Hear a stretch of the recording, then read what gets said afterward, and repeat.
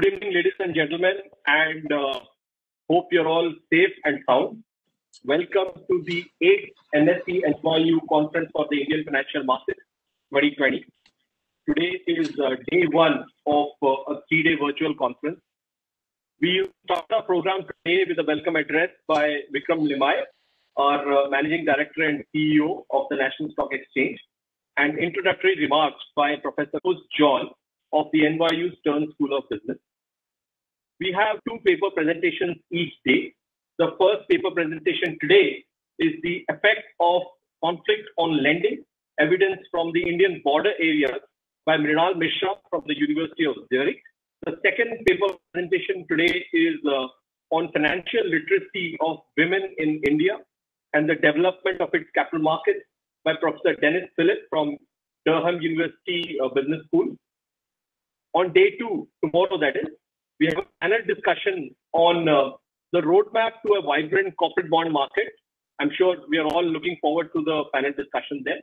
We'll have Professor Viral Acharya, ex-Deputy Governor of the Reserve Bank and Professor at the NYU Stern School of Business. We'll have Professor Tarun Ramadurai, Professor of Financial Economics, Imperial College London. We'll have Dr. Ryan Banerjee, Senior Economist at the Bank of International Settlement.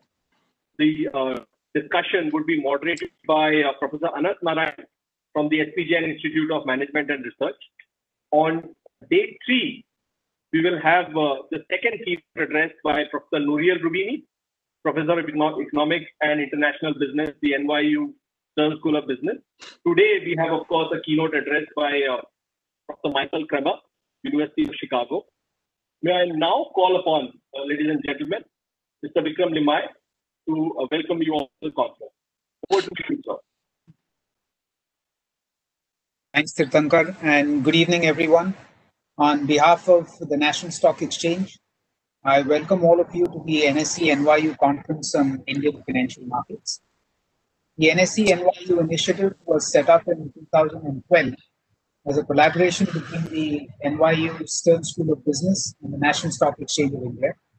The objective of this initiative is to promote research in finance for effective policy making. The 2020 conference marks the 8th successful year of our engagement with NYU Stern. Over the years, this initiative has served as an international forum for academia and industry to exchange ideas and discuss issues related to finance, banking, corporate governance, and capital markets, specifically relating to India. The initiative supports 6 research papers every year, which are selected through an international call for papers. There is a team of eminent professors from across the globe that is involved in the selection process, along with the NSE and NYU. These papers are reviewed before and after the conference and are later published under the NSE Working Papers series on our website. A concise, non-technical version of the papers in easy-to-understand language called white papers are also published on the website for the non-academic community. I'm happy to inform you that some of the papers presented in the past conferences have been published in prestigious publications of global repute, such as the Journal of Finance, Journal of Financial Economics, and Management Science. The papers this year comprise research in topics such as portfolio inventory risk, geographical variation in investment, effect of government guarantees on financial stability, power of financial literacy among women, retail trading and IPOs, role of speculative investors, and the effect of armed conflict on lending decisions. We have an interesting speaker lineup this year too. The highlight of the 3-day virtual conference is the keynote address by 2019 Nobel Laureate for Economics, Professor Michael Kremer of the University of Chicago. In his address, Professor Kremer will share his insights on investing in innovation for development. His speech is very topical as the COVID crisis has emphasized the need for innovation and resilience and pushed companies to change their business model and strategies to become more agile and sustainable. When it comes to investing in innovation, financial markets play a very important role in providing access to capital. While equity markets in India are relatively well developed, its bond markets are still at a nascent stage. Bond markets are crucial as a source of funding for corporates in addition to bank credit. Despite the growth in primary issuances of debt securities in the last few years, The performance of secondary market in terms of volumes traded has a lot of catching up to do. A vibrant corporate bond market can help provide the necessary long-term funding that will support investment and economic growth in India. The panel discussion tomorrow will shed some light on what India can learn and unlearn from the experiences of developed economies and discuss policy-related actions that will help address some issues faced by India's bond markets today. And last but not the least, we will end the three-day event with another high-profile keynote address by Professor Nouriel Roubini of the New York University. Professor Roubini is a well-known figure in the global academic and business community. In his address, he will share his views on the COVID crisis and the global economic outlook for 2021. As we complete almost a year into the COVID-19 crisis, the world has seen a sharp decline in the growth outlook for a number of economies since the beginning of the crisis, and prospects of an accelerated recovery remain mixed. In this light, Professor Roubini's address on the future macroeconomic conditions for the global economy will be very insightful. Once again, on behalf of NSE, I welcome you all to this virtual conference. I'm sure we will all gain valuable insights in the discussion scheduled over the next 3 days. Thank you very much. Thank you, Vikram. Ladies and gentlemen, let me now invite Professor Koos John, the NSE-NYU Initiative's Program Director, for his introductory remarks to the conference. Let me just introduce him a bit first. Koos John is the Charles Wilson Gerstenberg Professor of Banking and Finance at the Stern School of Business, New York University. He has been a visiting professor at the University of Chicago, Columbia University, Temple University, and Institut d'études politiques de Paris. He has won several awards, including the Battery March Fellowship in 1983 and the Jensen Prize for Best Paper published in 2000 in the Journal of Financial Economics. He has been on the nomination committee for the Nobel Prize in Economics since 2016. His recent interests in research include fintech, blockchain economics, corporate bankruptcy, dividend policy, corporate governance, top management compensation, institutions, and innovation.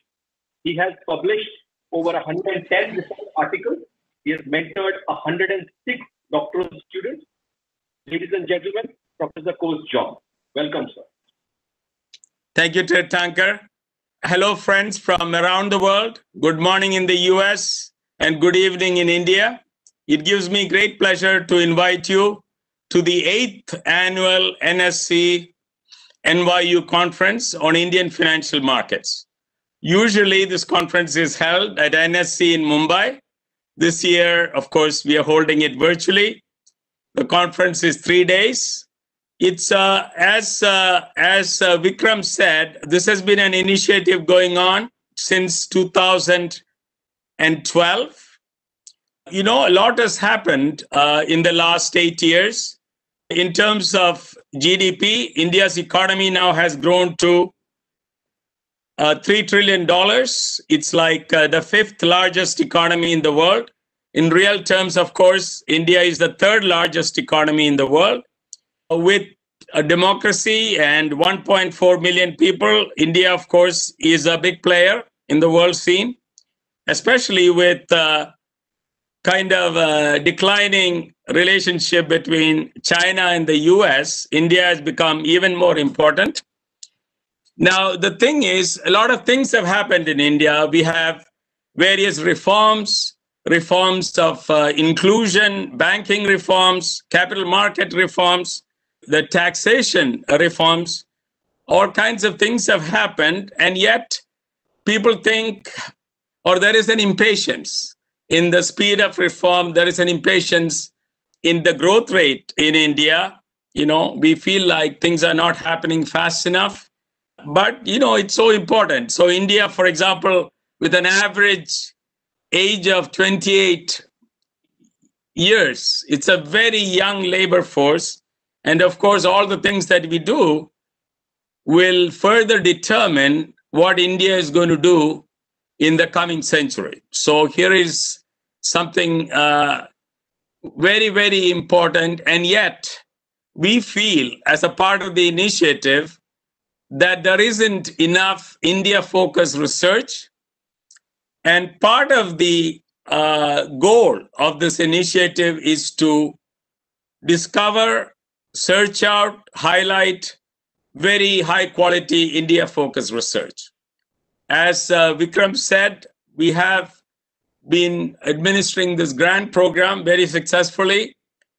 And we want to emphasize that many of the grant supported papers, so we go through a long process of reviews and further work and data support from the NSE and all kinds of things. The culmination is that many of those papers are actually getting published in the very top finance and economics journals. So this is something we are very careful about. I also find out, we did a little search. We have a global institute at NYU. Events such as these, which is focused on India-focused research, those events are actually quite rare. So if you look at the world scene, there are events like these on China research, but not so much on India research. Of course, there are general business meetings about how to do business in India and things like that. But something focused on very high quality, very high level research, I think we are one of the pioneers in this effort. Okay, I want to tell you that we have this amazing program. So since both Vikram and Tirthankar mentioned it, talked about it, we have an outstanding program. We have Professor Kramer talking about innovation and development. And of course, Professor Nouriel Roubini talking about his own perspective on the future. Always interesting. Then there is a wonderful panel discussion about bond markets in India. We have a wonderful panel. So please look at the program carefully. We are very tightly scheduled, so everything is going to be exactly on time. Now, I should make two votes of thanks. One is Dr. Patnaik and his team has been just amazing. So everybody has been quite hands-on. Ashiana, Saurabh Mehta, Prerna Singhvi, Runu Bhakta, all of them have been practicing WebEx with me and being involved in the program. It's just an amazing team. I just want to thank you all. Of course, before I conclude, the success of the conference would not be there without the active participation of a community of scholars who are very interested in India-focused research. They have been participating in various ways in the grant program, doing their research, participating in all our conferences. So I want to thank you all for participating again, even though this year we are holding it virtually. So thank you very much. Enjoy the conference. Look at the program to see what events are taking place at what time. And then, of course, today we have two papers. We have the first paper about how does lending and conflict affect lending in the border states. Brunal Mishra and Stephen Ongena, a great paper. And then we have a second paper is about empowering women and how does it lead to more active capital markets. Great papers by Dennis Philip, Iftikhar Hazan, and company. We have two great discussants. Arko Dipta Sarkar is going to discuss the first paper, and Gonul is going to discuss the second paper. Okay, thank you all for coming. Thank you. So now, actually, the way the day is laid out, we're going to have presentation and discussion of the supported papers, the first two papers I mentioned, and then we're going to have the keynote address. Okay? So I think, Tirthankar, shall I go on to the presentation of the first paper? Good. Let's go to the first paper. Okay. Brunal, are you here? Thank you, Professor Koz, and to the folks at NSE for inviting us to present and for putting this together in these times. And I think Professor Koz has heard this presentation exactly a year back, but maybe we've added something new, so you might find it interesting again. So this is joint work with Stephen, who's also on the call. And I'll quickly jump into it because we don't have too much time. We have like 20 minutes. So the first thing which I would like to talk about when we speak of the effect of conflict on lending is that is research on conflict even relevant? Because if you look at the past trends, especially after the Second World War, because of the state monopoly on violence and increase in commerce literacy and economic development, conflict has actually been drawing down successively over the past few decades. And this is very well summarized in Steven Pinker's book, which I would encourage most of you to read if you have the time. Now, even though that might be the case as a general trend, there still are pockets in the world where conflict is relevant. So there were about 71 million people displaced in the last 25 years, especially in the Middle East. And a lot of babies are born into conflict areas. So it does make for an interesting understanding because there are still pockets of the world which are not as peaceful, if I have to use that word. Recent events have also kind of moved in this direction. So there has been increase in policy uncertainty, especially after COVID. This is from the Stanford Global Economic Policy Uncertainty Index. And there is also some increase in geopolitical uncertainty. This is from BlackRock, and they use like a text-based measure of figuring out whether geopolitical uncertainty increased in the past few years or not. So increase in risks do lead to conflict. And this is what our motivation is, that there could be some incidences given the kind of situations we've had in the past, so which makes this kind of research relevant in the current context. And the motivation, the primary motivation of our paper is that most people believe ex ante that the incidence of conflict completely negates economic activity in those regions, but that is not the case. So life continues with a renegotiation of contracts with more attuned to ground realities. What we try to do is we try to quantify these effects of conflict in a lending context and try to measure the premium these agents attribute to the environment. And what we show that these costs are not trivial. So this is about 20 basis points, which might seem trivial on the whole, but this is a within loan kind of an effect. And there are some results which we have in our paper which clearly show that this forms a significant bandwidth that the loan officers have in this particular region. As an inferential kind of a thing, based on our research, this could be also applied to, say, other non-conflictuous political economic shocks, given the nature of our setting, and I will get to that later. So what do we do differently? What we do is that we measure the impact of contemporaneous, that is ongoing and repeated incidences of conflict on a bank to business credit contract. Our study actually covers a period where, actually a region, where there is intense warlike conflict. A lot of people migrate to those regions, but the best part is that, about 10 kilometers away, it's absolutely normal. And this is a uniqueness of our setting. Now, what we also add is that most of the extant research has tried to use surveys to try and understand how people react or how people kind of behave after conflict situations. And this actually involves some kind of a bias because it asks people to go back in time, and individuals might weight recent outcomes more as compared to what they experienced a decade ago. Whereas we use immediate and contemporaneous incidents and on a credit register-like situation, which does not involve these subjective biases that let into our results. I'll quickly just touch upon the prior research because there's a lot of results to show.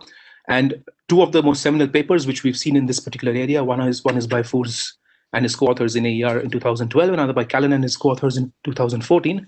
And both use conflict experiences, one in Burundi and the latter in Afghanistan, to see how individuals affect risk-taking and behavior after these episodes. So I will not describe those papers in detail because we have quite a bit of results to cover.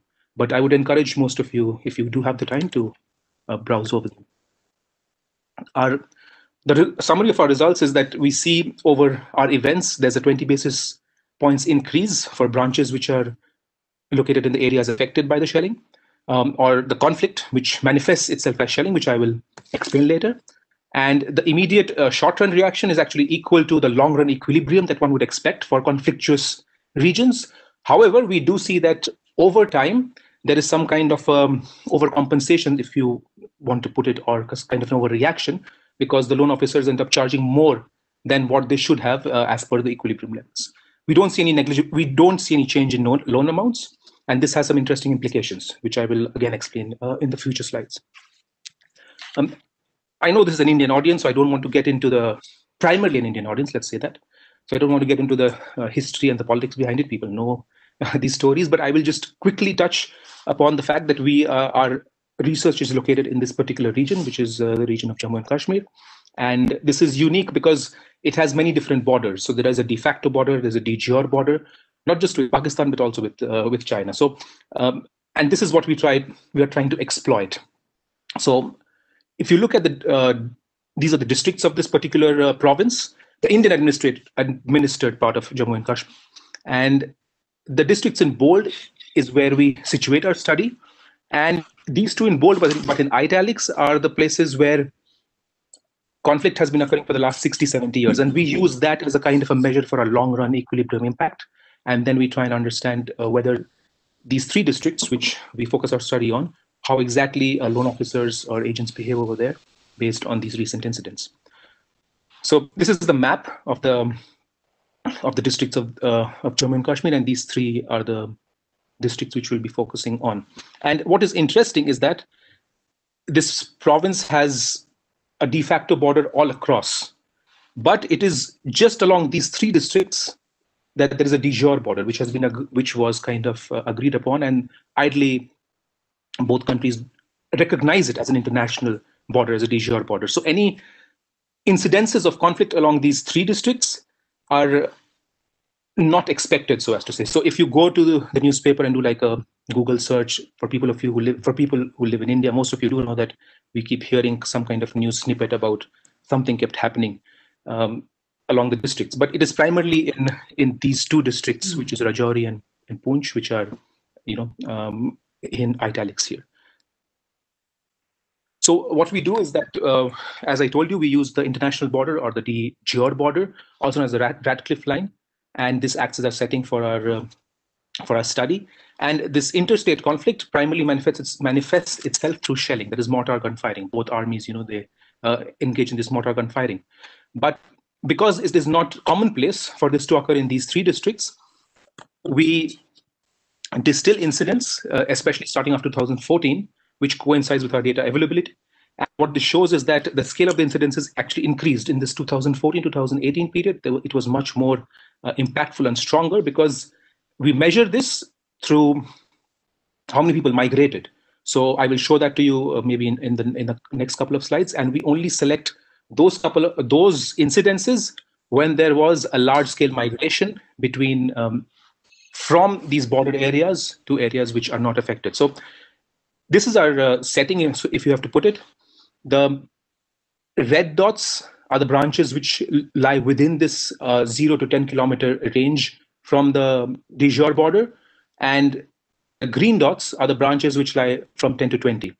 Why do we choose this 10 kilometer range? So these mortar guns don't have a range of more than 6 or 7 at most. And we extend it a bit more to 2.5 kilometers more to see that, to actually account for the possibility that there are people who could be living in that region and might be banking in branches which are in this 7 to 10 range. And I will show you, or if people want to see, there is stuff we have in the paper as well as in the appendix, which shows that the effect actually drops off significantly after the 6 kilometer range. So most of the effect lies in that particular, the tight band between 0 to 7.5.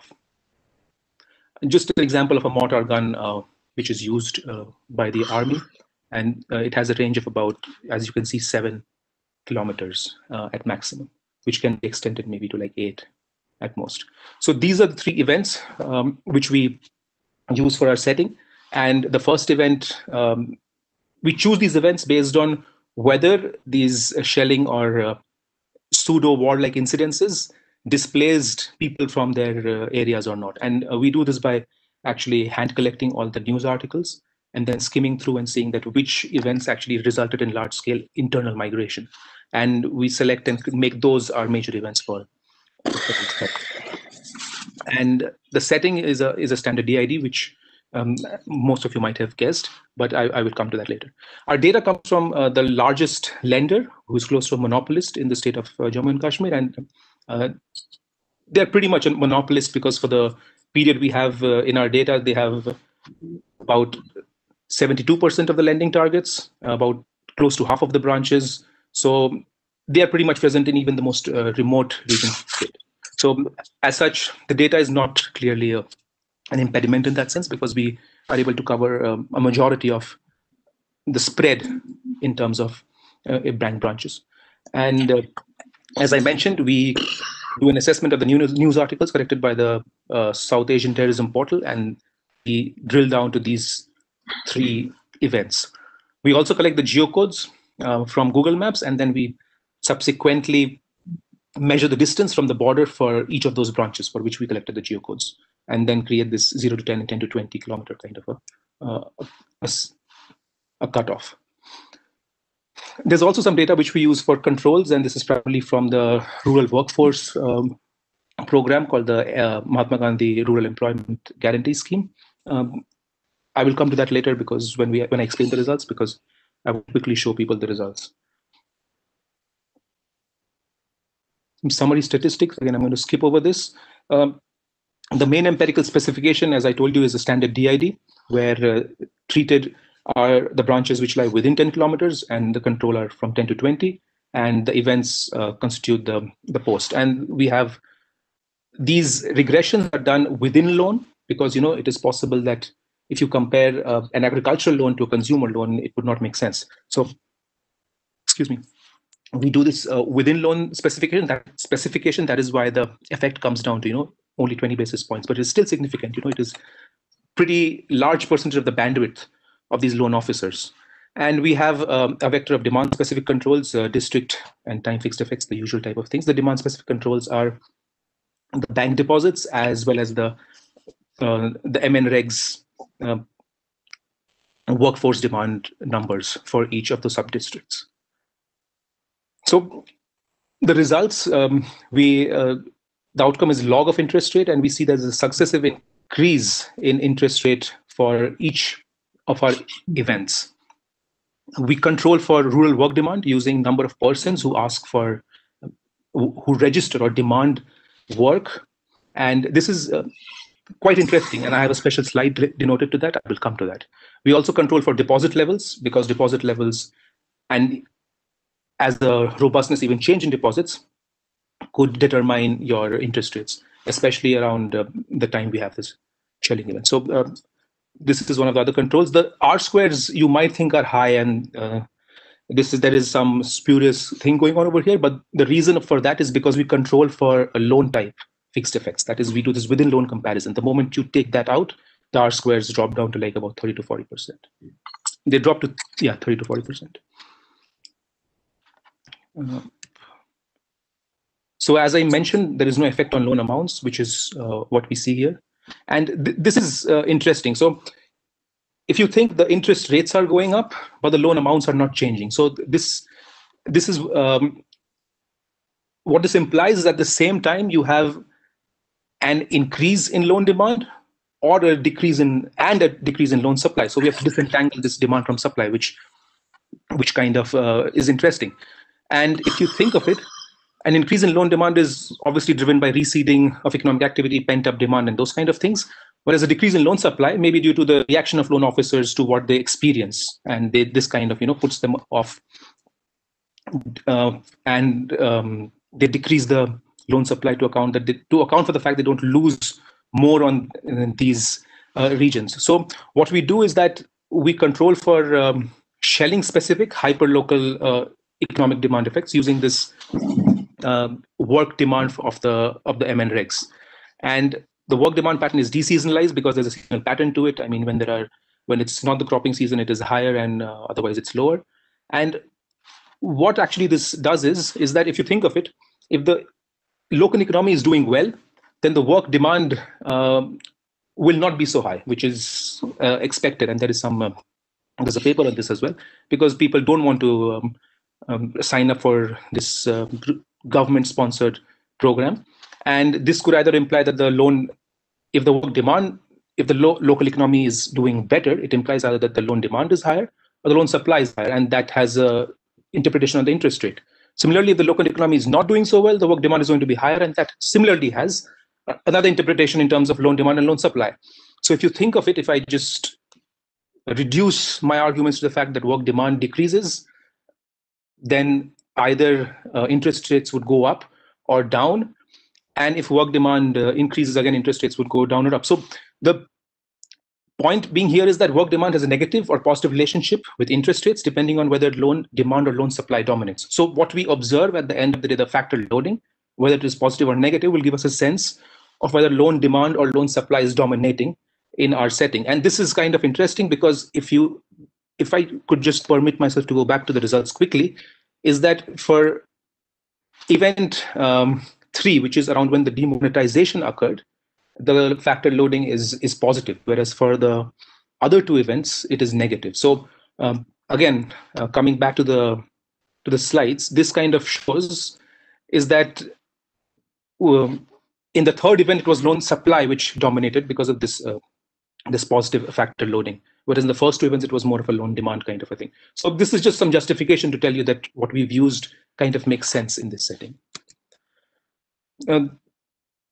We plot the DID betas, not just for this one particular event, but also, going ahead, just shifting our horizon a month later for both the international border, that is the de jure border, and the de facto border for those 2 districts, which I showed you where the thing occurs repeatedly. And as you see that in the beginning, when you start off with, there is not much difference between the de facto and the de jure borders. So both the short run reaction is more or less equal to the long run equilibrium reaction, which one would expect. But once the repeated incidences start occurring, then as we fit like a spline, we see that these effects are substantially higher than one would have expected because of a long run, owing to the long run equilibrium effect. So going ahead, I think I'll just skip over this because this is just a regression econometric interpretation of the graph that I showed you. So I want to show you some of the mechanisms and channels that we were exploring. So what we do is we try to understand whether this takes place vis-a-vis beliefs. So do the loan officers change their beliefs because of what they observe? Or what they observe, or it's like a permanent change in terms of preferences. And we use this weighting function, which kind of, it's not exactly similar, but mimics the one in Malmendier and Nagel, and create a kind of a weighted Schelling measure, which what it does is that instead of keeping this coding the time periods as 0 and 1 during the Schelling period, we kind of construct a consecutive measure. It is continuous instead of being discrete in those regions, in those times, I'm sorry. And this is how exactly we do it, where age is how long the branch has been around and k is how long it has been. Lambda is a weighting function, which Malmendier and Nagel choose to be around 1.5, if I'm not mistaken. But we change this lambda and we see that this weighted Schelling combined with the effect on the affected branches remains pretty much strong and significant irrespective of lambda. So the point being here is that when you experience something, or when you experience this event, immediately after, you have a tendency to charge higher interest rates vis-a-vis as you move away from this particular event. So that is the point in a broader point, which I wanted to point out here. There's also some other stuff. How much time do I have? Okay, I have 4 minutes. So I'll quickly just supply side effects. We construct the supply slippage variable, which tries to understand what is remaining in terms of lending targets for each of the for the branches, and we then control for this and try to see whether our effects are dominated by supply side effects, and they don't really change much. So for the 3rd event, we don't have a supply slippage variable because we don't have the data. But for the first 2 events, our results don't change much. It's just a robustness measure to kind of control for any push effects which might be coming into play because of targets allotted to these loan officers by their higher ups in the headquarters or in the branches. I'll quickly skip over this. I wanted to show something interesting because this is an interesting result that we have for close contest constituencies. So what we do is we allocate our branches to assembly constituencies where there was a close contest. Close contest is defined as those assembly constituencies where the difference between the first person was less than the number of votes polled by the third person. So the idea to understand or to do this is to see whether what we are seeing has some a push from the lawmakers or the government or not. And if you see, in fact, it goes in the opposite direction. So the second shelling event occurs around the time when there were legislative assembly elections in this particular state. And if anything, this close contest areas where there is a close contest, they seem to be causing lower interest rates in this particular in those branches which are situated in these close contest constituencies. And this kind of makes sense. Maybe when they contest for elections, they promise something with that.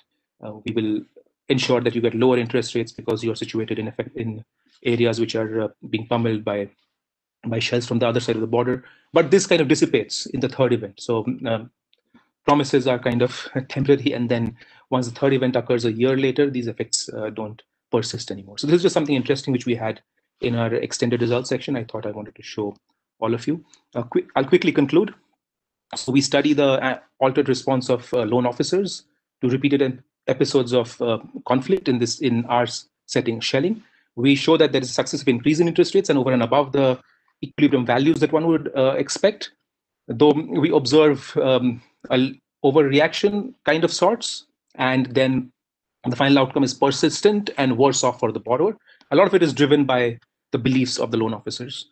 And one of the things which are key policy actions is that banks could actually tighten credit when faced with such kind of shocks, whether political or economic. So this requires some kind of push on the policy side to ensure that a credit flow takes place, which a lot of central banks have done, if you see the last few months, especially with coronavirus pandemic. So yeah, that's it from my end. Thank you, Mrinal. So our discussant is Arkodipto Sarkar from HKUST. Arkodipto, you can share the screen now. Thank you for giving me the opportunity to discuss this paper. So Mrinal has already done a very good job in explaining the main findings of the paper. So I'll just go briefly about the main key takeaways of the paper. So the paper studies the role of armed conflict on the lending decisions by bank loan officers. They use the border state of Jammu and Kashmir in India and incidences of cross-border shelling as the setup for the empirical design. So the shelling incidences they show are associated with increase in the interest rate of the loans. However, there is no change in the quantity of lending. Now, the authors try to control for demand and study the impact particularly generated through the reduced supply. They use like a lot of different ways to control for that. One of them is district fixed effects. The other thing is like employment data through the NREG as a proxy for local demand, and so on. And finally, they provide some suggestive evidence about changes in belief about the future conditions leading to future default in this area as a mechanism due to which managers are charging higher interest rates. So I'll keep my comments to focus to one particular aspect or two particular aspects of the paper. The first one being the difference between demand and supply that Mrinal already highlighted. And let me just deconstruct what the logical flow of the idea is. So one starts with the equilibrium price and quantity. And what Mrinal finds is that the interest rate increases and the loan amount doesn't change, indicating that the demand has increased. However, the supply has gone down. So that is the only condition that would lead to increase in interest rate. However, no change in the quantity of lending. Now, the daunting task that Mrinal has is to control this demand and just to identify the effect that is coming from the supply. So what Mrinal effectively wants to do is mimic a situation of this nature where the demand curve doesn't change. The shift is entirely due to changes in supply. Now, if one needs to replicate this incident or this experiment and this premise after controlling for the demand, one could expect that the following thing: the magnitude of increase in interest rate before and after controlling the demand is lower than what it would have been before the controlling of demand. And also quantity of lending after one has already controlled for the demand should decrease, as has been shown in this particular figure, that once you control for the demand, just the supply side factor should lead to a decrease in demand.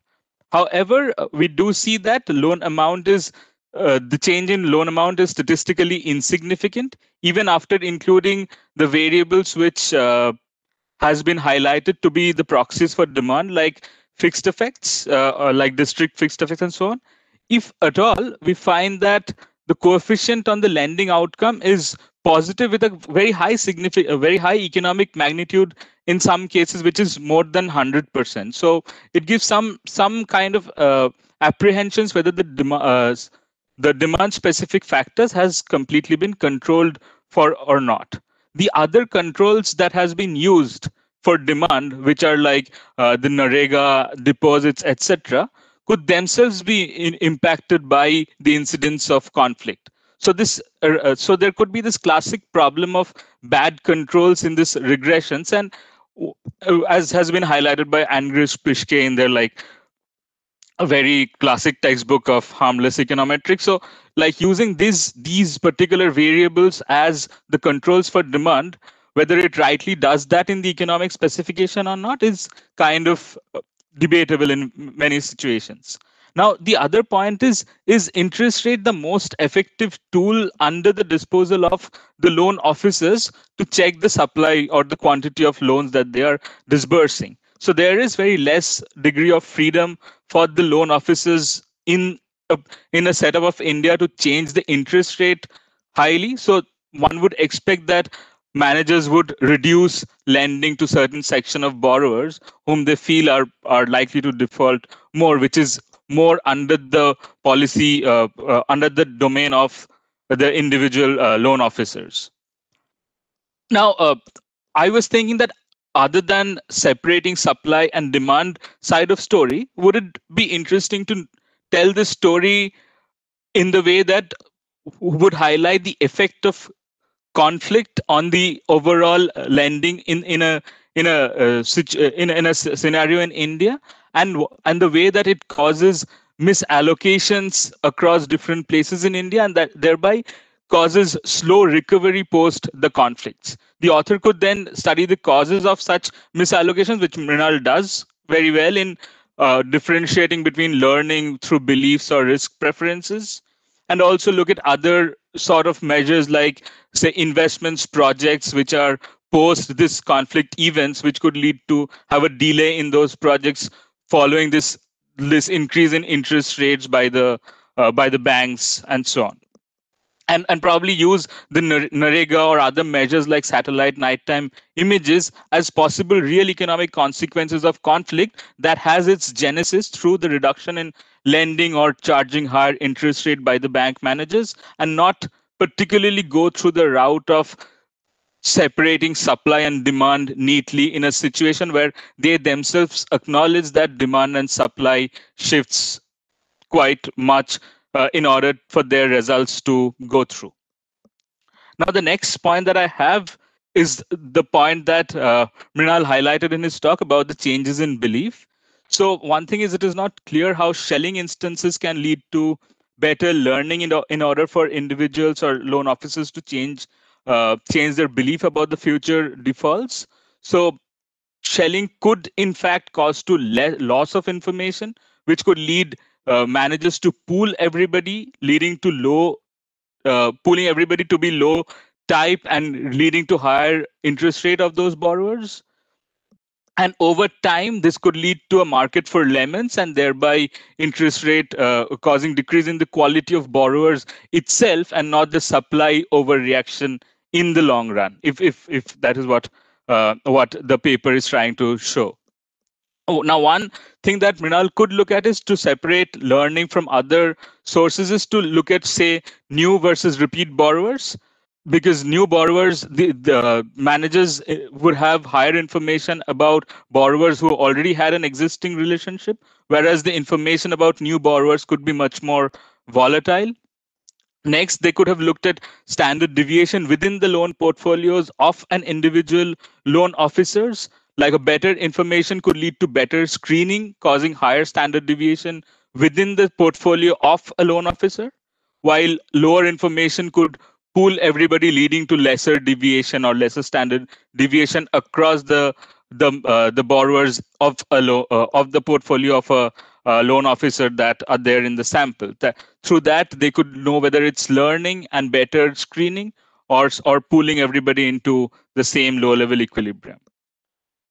So those are my major points. So there are some other points which I wouldn't spend much time talking about. These are primarily for Mrinal's own thing. Just one point I wanted to highlight is that there are time varying demand specific factors that could be there in this scenario. So just the district fixed effect might not be able to capture the time specific demand variation. So they could their setting could allow them to include district interacted with time fixed effect, just to have their outcome come from two very narrow geographical definition of area within the same district, but across the shelling domain of the motor shelling domains. And there are some more other comments which I can share with Mrinal probably after the talk or sometime later. And just to conclude, so it's a very interesting paper which study the financial consequences of cross-border conflicts. The setting and the granularity of the data indeed provides a very good empirical design for this kind of analysis. Now the finding that the paper provides can be has a very important policy consequence to understand the recovery post the conflict situation. I would think that they should think through the possible bottlenecks while disentangling demand versus supply and tell their story, particularly through the supply channels.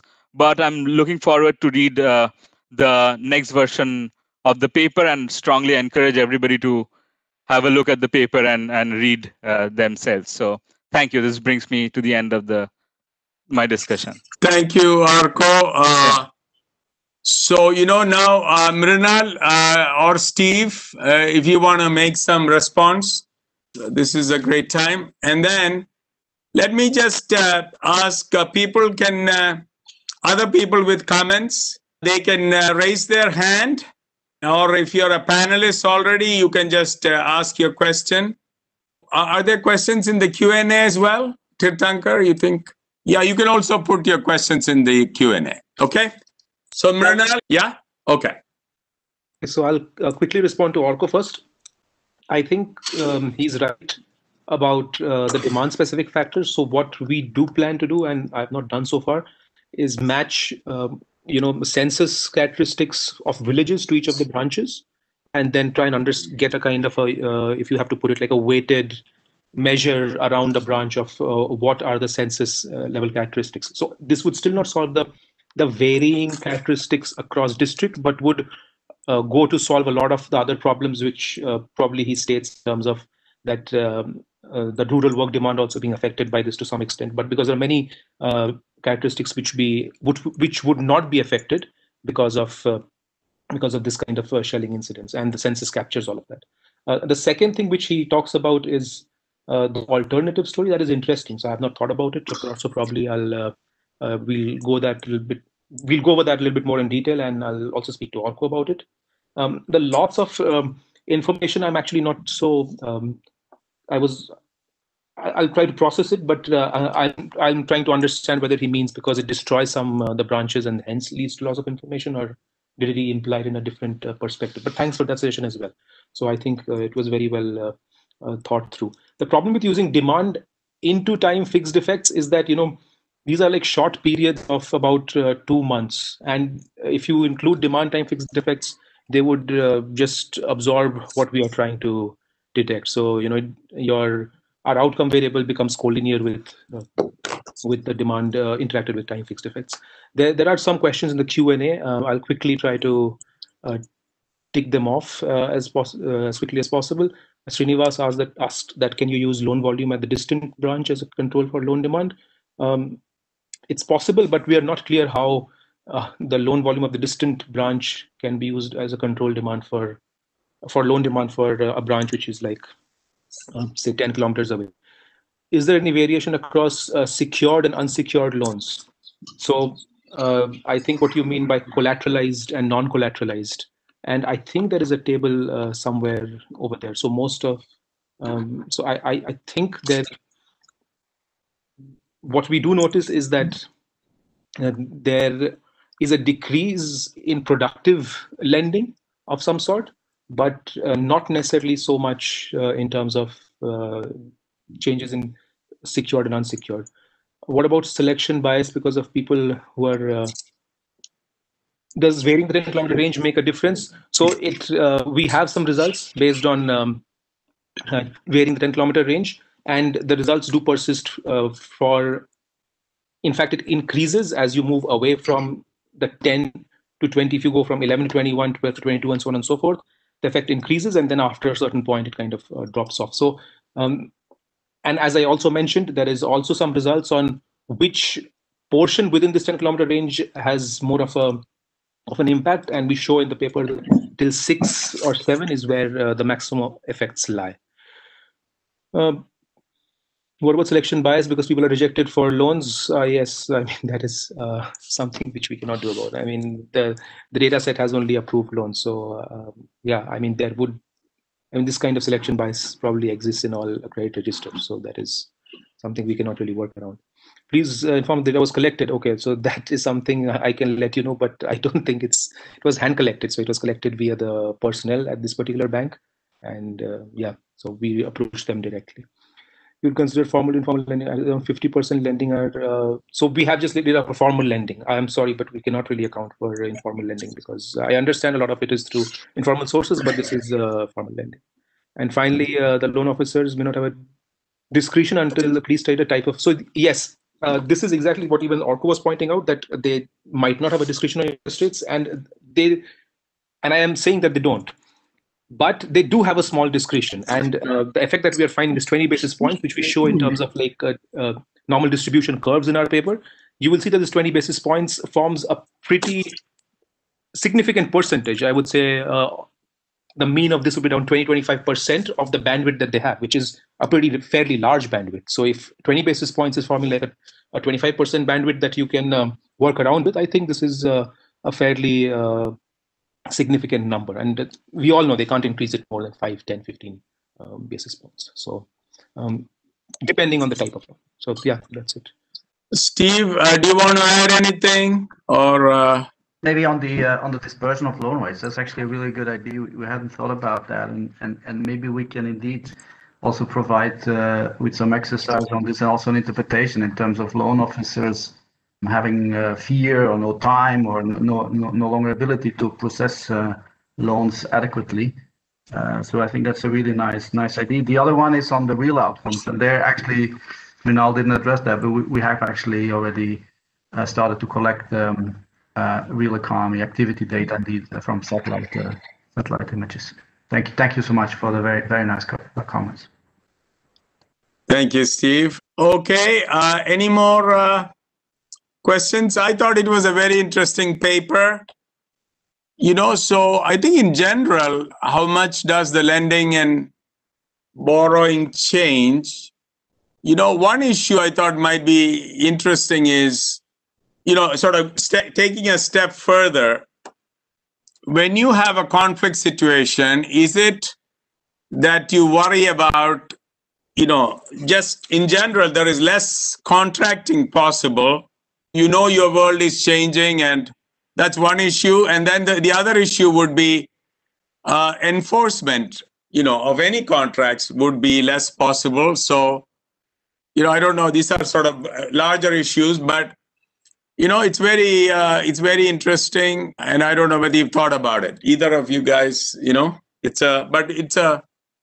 it's like, of course, here you don't have jurisdictional issues. If you had bankruptcy, for example, and if you are a conflict situation, whether there is some strategies or whether some ideas about who is going to enforce the contract, But I guess these are actually Indian territories, right? So there is no issue of jurisdiction. Yeah.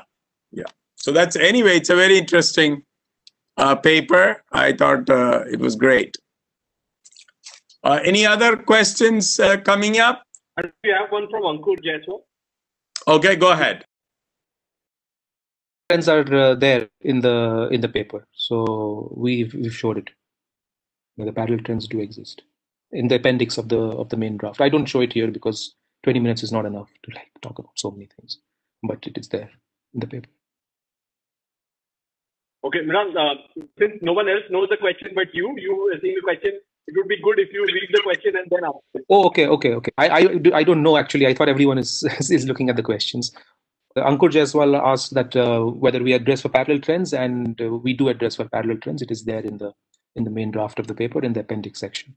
And the most important decision for the loan officer is to lend or not to control risk. So as I stated, so this is obviously we cannot account for the fact that this is only the loans which were lent out. So we can only see, what happens once the lending takes place in terms of amount or interest rate. And there is, I'm not disagreeing that there will not be a selection bias. I mean, that selection bias exists probably all across all credit registers. So, but then we have to work with the data that we have. So. But Mrinal, it goes in your favor, right? You find actually loan doesn't change. If at all, that will go against what you're finding. That would reduce lending if there would exist any kind of. Yes. Any other questions? No. So, I think there are more. How much do defaults increase after the shelling? So there are some changes in. I think the defaults are negligible from what we capture. There isn't much change in defaults. It is very, very minuscule. We do show that there is at the time of lending there is not a very major difference in terms of the quality as such, but as such the defaults don't really change much. The political affiliation of the area and whether it has changed from one political party to another may affect loan decisions. So that is why we showed that those results with the political affiliation. And as you saw that closer to the elections, there seemed to be some kind of unsaid interest subvention of some sort.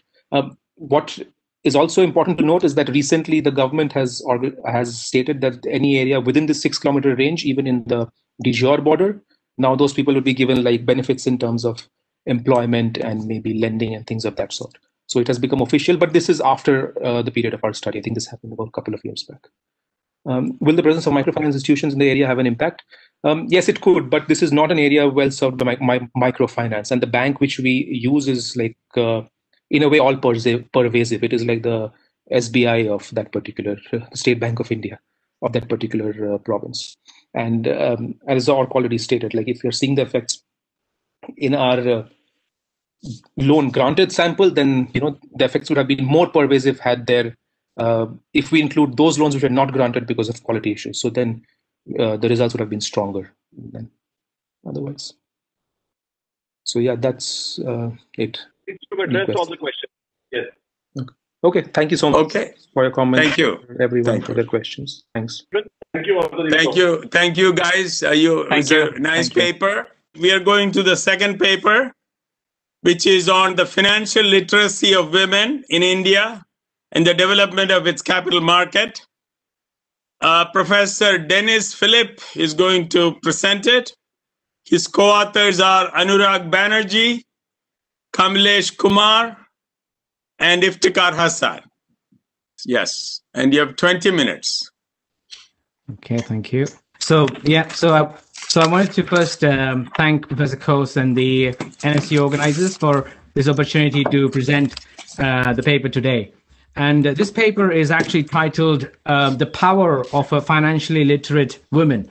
And this is joint work with Anurag Banerjee and Kamlesh Kumar from Durham University and Iftikhar Hassan from Fordham. So to motivate the research, we see that women are increasingly more active in the workforce and have become greater contributors to household income. For instance, women own around 27% of global wealth, and the highest annual growth is observed in Asia, reaching around 30% in 2009. But women's involvement in household financial decision making is still limited. In a UBS Global Wealth Management Worldwide survey that was conducted last year, majority of women said that they leave important financial decisions to their spouse. In fact, only 23% were willing to take a lead on making long-term planning decisions. So in such a scenario, women are exposed to significant risks, financial risks, especially when faced with unexpected family crises such as death of a spouse. Also, as women normally live longer than men, this poses a significant risk for long-term financial planning. So there are several reasons that may explain why women are not being involved in their financial decision-making of their households.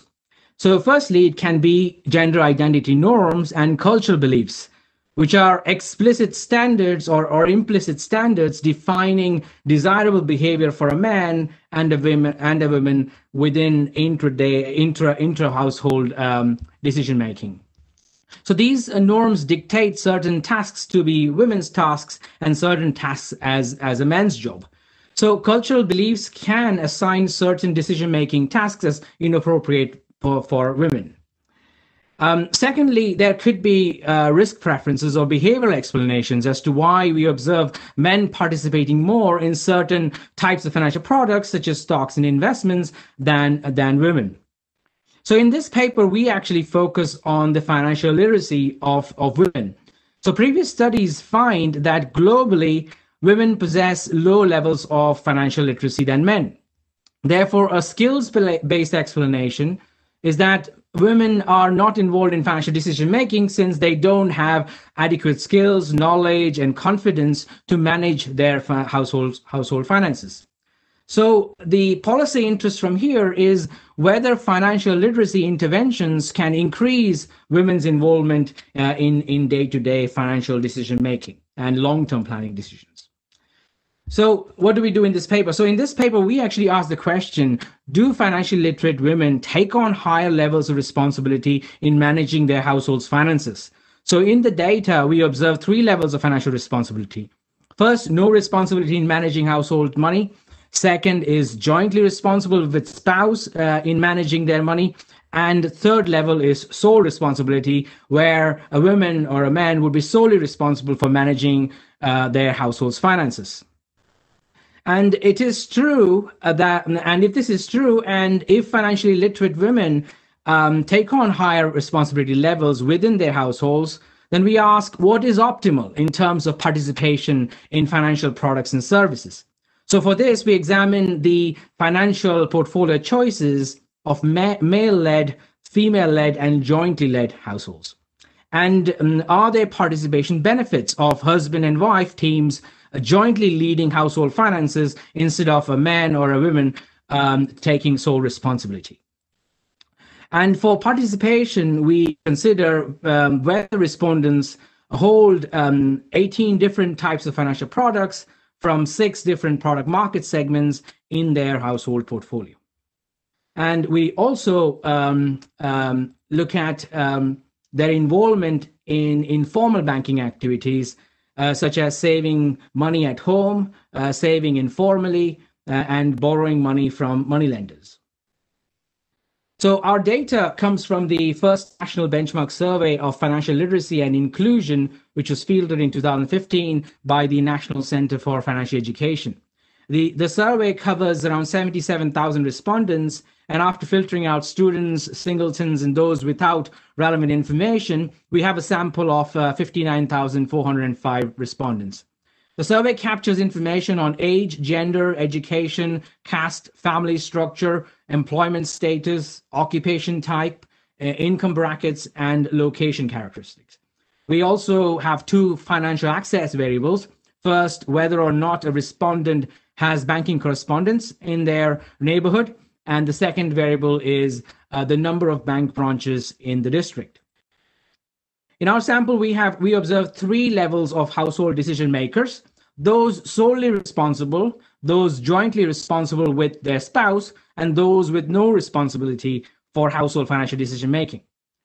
Financial literacy levels of respondents are measured from their understanding of 7 basic financial concepts: time value of money, interest paid on loan, simple interest, compound interest, risk and return, diversification, and understanding of inflation. And the survey follows the OECD guidelines to measure the financial knowledge levels of respondents. We assign each respondent with a financial literacy score, which we call the FinLit, which is derived as the population weighted average of the number of correct responses to these 7 financial literacy questions. Next, we observe in the data whether or not decision makers choose to hold any of the 18 financial products in their household portfolio. These products include savings products, investment products, shares and stocks, insurance products, loans and credit cards, and alternative investment products, which is like chit funds, collective deposit schemes, investment in gold and silver, and investment in property. In the data, we also observe whether or not decision makers engage in informal banking activities, such as saving money at home, saving money informally, and borrowing from the moneylenders. So this table reports some summary statistics. It reports the responses of men and women on the different financial literacy questions. We can find that across all the 7 questions, the percentage of correct responses from women is significantly lower than from men. This is kind of in line with previous global evidence of a gender gap in financial literacy. Also, we can see that more women than men tend to choose don't know as their response to the different financial literacy questions asked. And we can also see that there are more women than men in the survey who got none of the 7 questions correctly. So now we move on to first examine the degree of responsibility men and women take on in managing their household finances, moderated by financial literacy scores of individuals. So for this, we estimate ordered probit regressions, where the latent continuous variable captures the underlying ordinal responses, which we observe on responsibility levels. 1, which corresponds to no responsibility, 2 is for joint responsibility, and 3 is for sole responsibility. And we interact men and women indicator variables with our financial literacy variable FinLit, which now corresponds to the financial literacy score of the respondents. For the control variables in all our regressions, we include a series of demographic characteristics, which I outlined previously, and we also control for financial access by whether or not respondents have banking correspondence in their neighborhood and the number of bank branches in the district. Lambda S in these regressions are state fixed effects. So these are the first estimation results. We find that women, as compared to men, take on lower levels of financial responsibility in making household financial decisions. So this is as expected from previous studies. However, when women are financially literate, the gender difference reverses, and women are now significantly more responsible for taking financial decisions in their household as compared to financial literate men. And having established that financial literacy has a positive association with women taking on higher levels of responsibility in managing their household finances, we go on to test whether this translates into better portfolio choices for these households. That is there a difference in the portfolio choices of households led by financially literate men and women, either individually or jointly?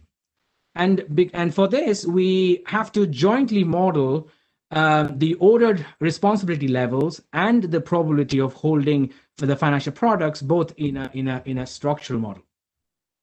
So in the responsibility equation, the latent continuous responsibility variable is a function of financial literacy scores for men and women, and this is estimated as an ordered probit model as before. We also have a second holdings equation where the response variable is binary, that is whether or not a respondent holds a particular financial product in their portfolio. We estimate the holdings equation as a probit model. The error terms in the two equations are related to each other in a seemingly unrelated regression fashion and parameterized as a multivariate normal distribution with covariance matrix, which is denoted by sigma. The joint estimation of the error terms can account for the presence of endogeneity in the relationship between holdings and responsibility. So what is our aim? Our aim is to model the relationship between financial literacy and portfolio choices through the different levels of financial responsibility that respondents take on. So for this, we want to estimate the cross-marginal effects from the two equations, seeping from financial literacy into holdings.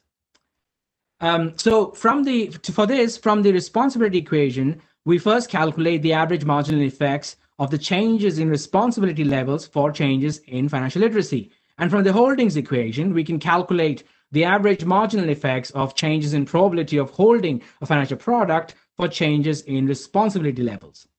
And from these two equations, we can then estimate the cross marginals can be derived, and we can estimate the changes in the probability of owning a financial product for changes in financial literacy levels. So in the empirics, we study the ownership probabilities of 6 different types of products: savings products, investments, shares and stocks, insurance, loans and credit cards, alternative investments. And we also look into the likelihood of respondents' participation in informal banking activities, such as saving money at home or borrowing from the money lenders. These are the financial literacy estimates from the responsibility equation in the structural model. A couple of observations here. The first is that we find that financial literacy marginal effects are positive and significant for both male and female respondents, and this holds for all 6 categories of financial products. Secondly, for financially literate male and female respondents, the probability of jointly leading households' money matters with their husband and wife is greater than the respondents taking sole responsibility. Also, we can see that both financially literate men and women take on significantly lower levels of responsibility in households that are participating in informal banking activities. These are the sole and joint responsibility estimates from the holdings equation in our structural model. And overall, what we see here is that taking increased levels of responsibility in itself is not significantly associated to increased product holdings. So this is actually true for all formal banking products. And interestingly, we find that respondents who take on more responsibility in household finances tend to invest more in alternative investment products, such as investing in chit funds, investing in gold or silver, or investing in property. So this is our next table, which is the cross-marginal effects of the changes in financial literacy to the likelihood of holding financial products for different responsibility levels for men and women. So this is our kind of main table that we're going to interpret. So the differences in marginal effects between sole responsibility and joint responsibility are reported under the estimates in brackets, and the brackets are the p-values that looks at the difference in test between the sole responsibility and the joint responsibility levels. First of all, we find that marginal effects for financial literacy on product holdings is positive and strongly significant, whether the respondent is a male or a female, assumes sole responsibility, or shares the joint responsibility with their spouses. Second, when we consider sole responsibility, men display greater holdings in product areas with high risk returns. So men display greater holdings in product areas of high risk and return, which is like investment products and stocks, while women are known to be more risk averse, showing greater focus on security products. So they invest more in savings products, insurance products, and alternative investments. Also, we see that financially literate women participate less in informal banking activities. Now, this is probably the most important part, where we consider results where financially literate women are jointly responsible with their husbands in financial decision-making.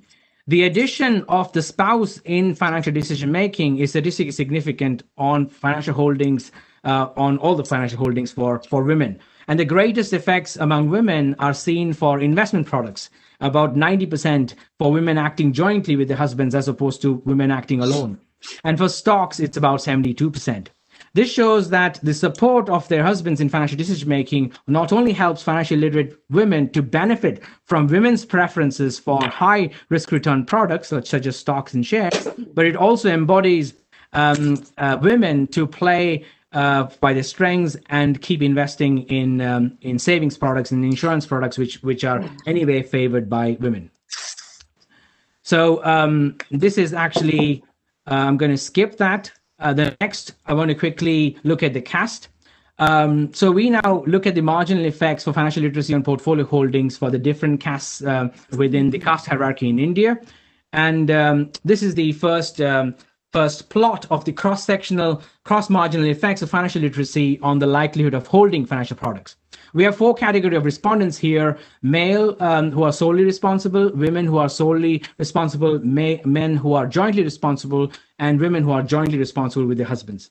And each plot is different regressions of the different product types. We find that savings products, financial literacy, marginal effects for the general caste is higher and distinct from the other castes.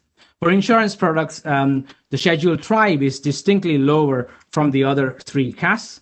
And interestingly, in all cases, the highest marginal effects for the probability of holding financial products are observed when financially literate women are jointly leading financial decisions of their households with their husbands. For investment products and shares, general caste is significantly higher than other castes, and the highest probability of ownership is seen again in financially literate women jointly managing household finances with their husbands. For alternative investments, these are kind of in gold, silver, and property markets. The marginal effects of ownership is low among the scheduled caste and scheduled tribe, and the highest is for the general caste. And the participation in informal banking activities, we find negative marginal effects for financial literacy, which is interesting. And the highest gains, again, are observed when financially literate women are working as a team with their husbands. Dennis, you should be winding up. Yeah. Conclusion. So thank you. So in this paper, what we do is we study male and female decision makers in households. We observe 3 levels of financial responsibility that each respondent could take on: no responsibility, joint responsibility, and sole responsibility with their spouse. There is a significantly positive relationship between women's financial literacy levels and the level of responsibility that they take in managing their households' finances. We also show that financially literate women jointly leading with their husbands have greatest marginal effects when it comes to participation in product markets. We examine several streams of financial product markets. And finally, when we consider households' involvement in informal banking activities, we find that households led by financially literate women again engage less in these activities, such as savings informally and taking loans from moneylenders. And these results actually hold across different castes. Where I didn't have time to show you the results for the reasons, but we also investigate the reasons for non-participation by male and female decision makers. And one of the interesting things is that choice is seen as an important reason among financially literate female decision makers. So the results actually highlight the importance of financial literacy in empowering women in getting involved in financial decision making of their households. That's it from me. Thank you. Thank you, Dennis. Very interesting paper. Our discussant is going to be Gonul Kolak from Hanken University. Yes, thank you, Kaus, for inviting me to this online Indian conference. I would love to have been there in person, hopefully in the future. But it's great to be among this company, such a company, and I'm excited to be part of this conference. I'm from Hanken School of Economics, and will do my best to comment on the paper related with financial literacy of women in India. Obviously, as I mentioned, I cannot understand perfectly the conditions in India, but I will start in general with the key elements of financial literacy. So I should emphasize that there are 3 key elements of financial literacy: financial knowledge, financial behavior, and attitudes towards finance. This paper focuses on the relationship between financial knowledge and financial behavior. And I could not find anything about attitudes towards finance.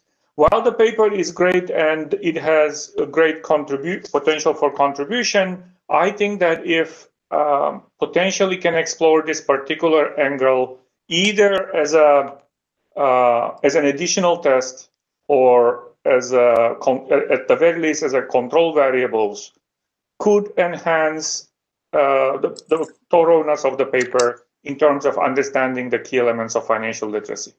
Most surveys usually have these questions about the attitudes. Why does the attitude matter here? Obviously, the attitudes between women and men could be different, but also within women, the general attitude, whether women in general want to be part of this participation, should be the key. And hopefully you have in the data this variable. So attitudes and preferences are important element of financial literacy, and I just want to emphasize one more time that the disposition or preferences towards finance could be exploited here for additional contribution in the literature. Because the topic of women literacy in India has been studied before. However, the interesting angle of the paper could be to study the participation and the variety of the products that exist. And that's a great angle of the paper, and I would encourage the authors to focus on that by linking the attitudes towards finance and the financial products. I believe there are 16 different financial products. So you can report the men versus women. Within women, do attitudes matter? And also study the mediating effect of attitudes toward the relationship. This mediation effect is something that I will refer again. So the formal mediation analysis could be another interesting angle that the authors can explore here. What do I mean by that? I mean, the authors already analyzed these equations 2 and 3. They do conduct an analysis about the mediation effect of first women taking the responsibility to be household leaders in finance and then choosing the financial product.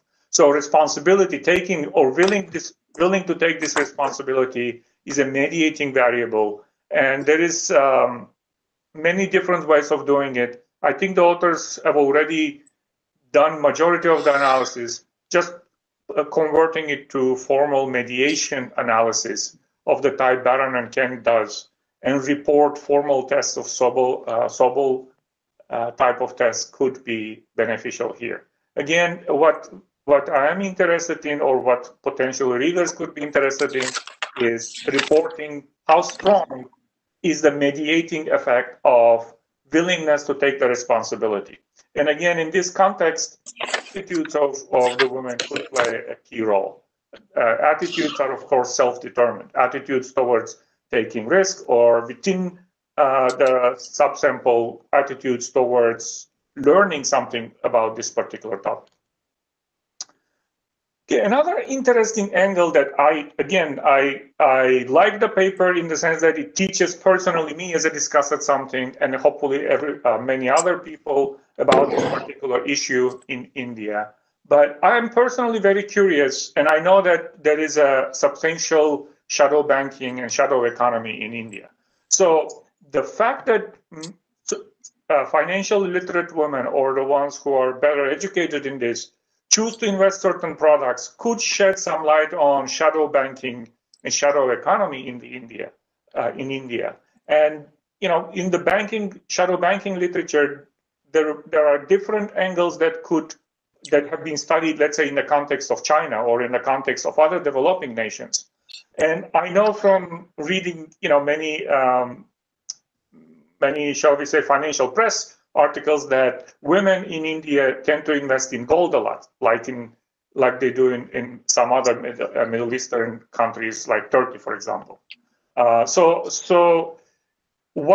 the fact that you can link the women's literacy to investment in gold or other non-official borrowing types can be very useful insights about the likelihood of financial literacy affecting the size of the shadow banking in the local regions. So differences in the regions in terms of literacy, how does it also affect the size of the shadow banking in those regions? Again, this is just a suggestion where the data could be used in a slightly different angle. So another issue here that I thought would be interesting is to explore the local culture. I know the authors are econometrically using fixed effects for the regions. However, social capital, I know, for example, at least one of your co-authors, Iftikhar Hassan, has done great studies on social capital. However, is there a way to explore, for example, the social capital within India, such as trust local norms, and whether they make any difference about the linkages between financial literacy, willingness to participate, and then choosing a product? So, for example, why is this could be important? I think this issue could be important simply because in certain regions or cities or neighborhoods, learning from peers, and this is the key term here, learning from peers and learning how to invest in financial products from neighbors, from your friends, could be an important angle that facilitates the linkages between, shall we say, financial literacy and investing choices. And again, there is a precedent paper such as Bernal and Kumar and Solomon. One possible measure for such effects is just in broad terms is homogeneity of the population in terms of religion, in terms of sub-ethnic divisions. So this could be potentially exploited relatively easily if the author choose to do so. Gonul, 3 minutes. 3 minutes. All right, I'm almost done with my main points. I didn't know whether I'm rushing or not, but this is good. So another thing that I noticed is that certain angles of this financial literacy and women linkages are exploited before. And some of the, let's say, AER studies are not cited in the paper. And therefore, I feel like a literature review could provide further hints of what could be potentially studied with this data. I'm not going to go over each paper here, but the fact that I could find some AER papers that are not cited in the paper suggests that maybe not all the angles of the data are exploited. So, a bunch of curiosity questions. Again, I don't know whether the data will allow you to do this, but I know from other studies about women, for example, in Finland, there is a very detailed data about women and how many children they have, the siblings and so on. If there is an information in the survey data about the number of young children a woman has, this has a huge impact of whether women find time to do anything with financial readings or financial decision making. Because obviously, if typically women spend more time with the children than men, and therefore this will take substantial time of their day, and therefore wouldn't have enough time to study the decision maker. Therefore, as a sociological question, the number of children could potentially affect these linkages between literacy and participation. So another potential area that could be exploited with the data is the number of siblings of the woman, empowerment during the childhood by parents. If we know the number of siblings this particular participant, female participant in the survey, if we know about it, this could be an interesting area to explore because it does affect how the parents treated this particular female daughter in their case, and whether they provided sufficient education and empowerment to females. Another interesting curiosity question, again, I intentionally call it curiosity question because I have not seen the data. I just know about the data based on what you provided in the paper. But if there is sufficient information in your data that could, shall we say, explore it further, it could be beneficial to your contributions of your paper. So here is an interesting curiosity question. Which regions of India, the linkages between financial literacy and financial responsibility participation is most pronounced?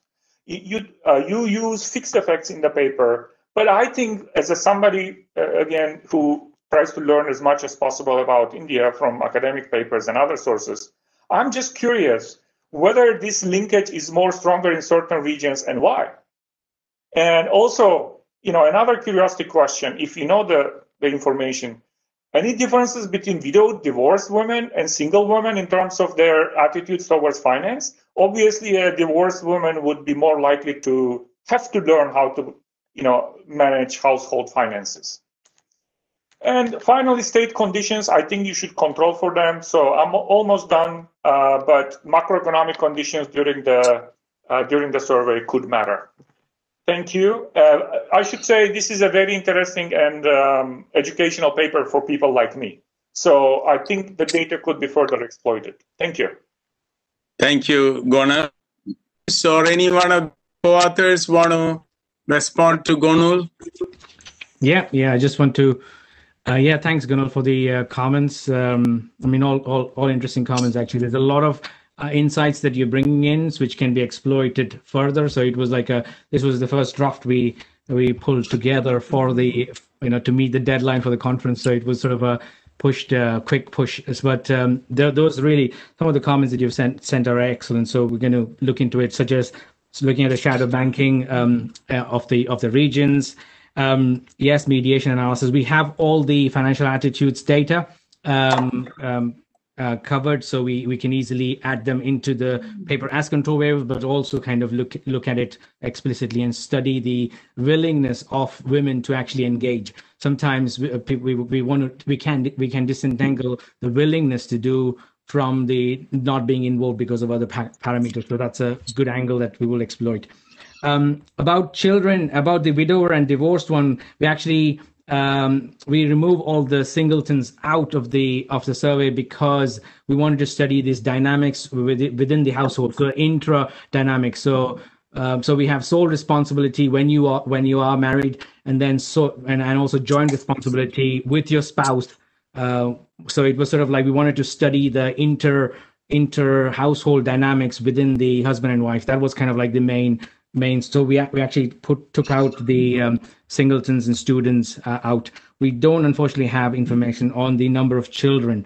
We don't have that. So, but we do have information on whether the families are nuclear families, whether they're staying in nuclear families or joint families. So it kind of gives you an indication of the household dynamics which we actually add as control variables anyway. Regarding linkages across regional factors, this is another good idea that you've said, which is something that we should explore again, because we just put in the fixed effects and kill the effects. But then I think probably it might be a good idea to kind of exploit that further. So all in all, really good comments. Looking forward to kind of taking those things on board and going forward for the next draft. And thanks again for your time reading the paper and for your comments. Thanks. Yeah, absolutely. Good luck with the paper. Yeah. Thank you. Thank you, Dennis. Any one of the co-authors want to make a couple of comments? Otherwise, we'll look for questions. If you didn't put in a question in the Q&A, please raise your hands. Dennis, are you able to see any of the questions or? None at the moment. Just to make sure, I can read the questions or something here, but I don't know whether Dennis cannot read them. Okay, go ahead. Gonul, you can read it. I will start from the last one that I see. I don't know whether it's relevant. Belonging to a business family versus a non-business family might matter. For example, there are communities in India which make women more aware about finances. That's a good question. Actually, we do actually. Well, we see the respondent level information, so we know know whether they are actually laborers or whether they are private, working for a private company, or they are government civil servants. So we do have the respondent level kind of information on their occupation type, which we control for. But that could be one way to link up to the belonging to the business family sense. That's the only thing I can think about. Yeah. Another comment here is, what is your comment on the increase in financial literacy in India due to Pradhan Mantri Janhan Dhan Yojana? Okay, I have no idea what that is. Yes. So it's sort of like the Pradhan Mantri Jantana Yojana scheme, I think. Yeah. So essentially, we actually at the moment what we have done is we haven't looked at explicit products. So we have the savings products of different classes, but what we did was we just clubbed them all together as savings products, investment products, insurance products, instead of looking at exactly one by one the products. But we do have information on 18 financial products for each respondent. So we know whether the household decision maker is a male or a female, whether they are jointly responsible or solely responsible, and whether they hold a particular financial product. So we have that information, but we haven't looked at the explicit product that you mentioned.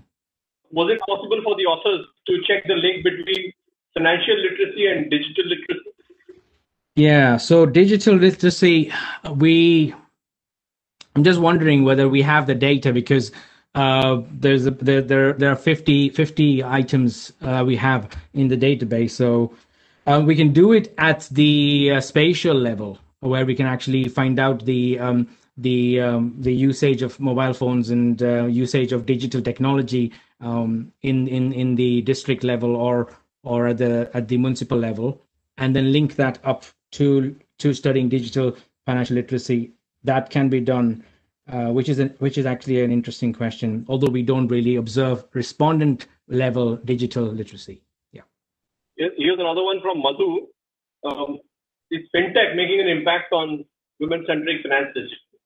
Yeah, so because the survey was done in 2015, we don't have those, we don't capture fintech, and alternative investments in our sample. So clearly we'll probably not be able to make direct evidence or direct contribution to that.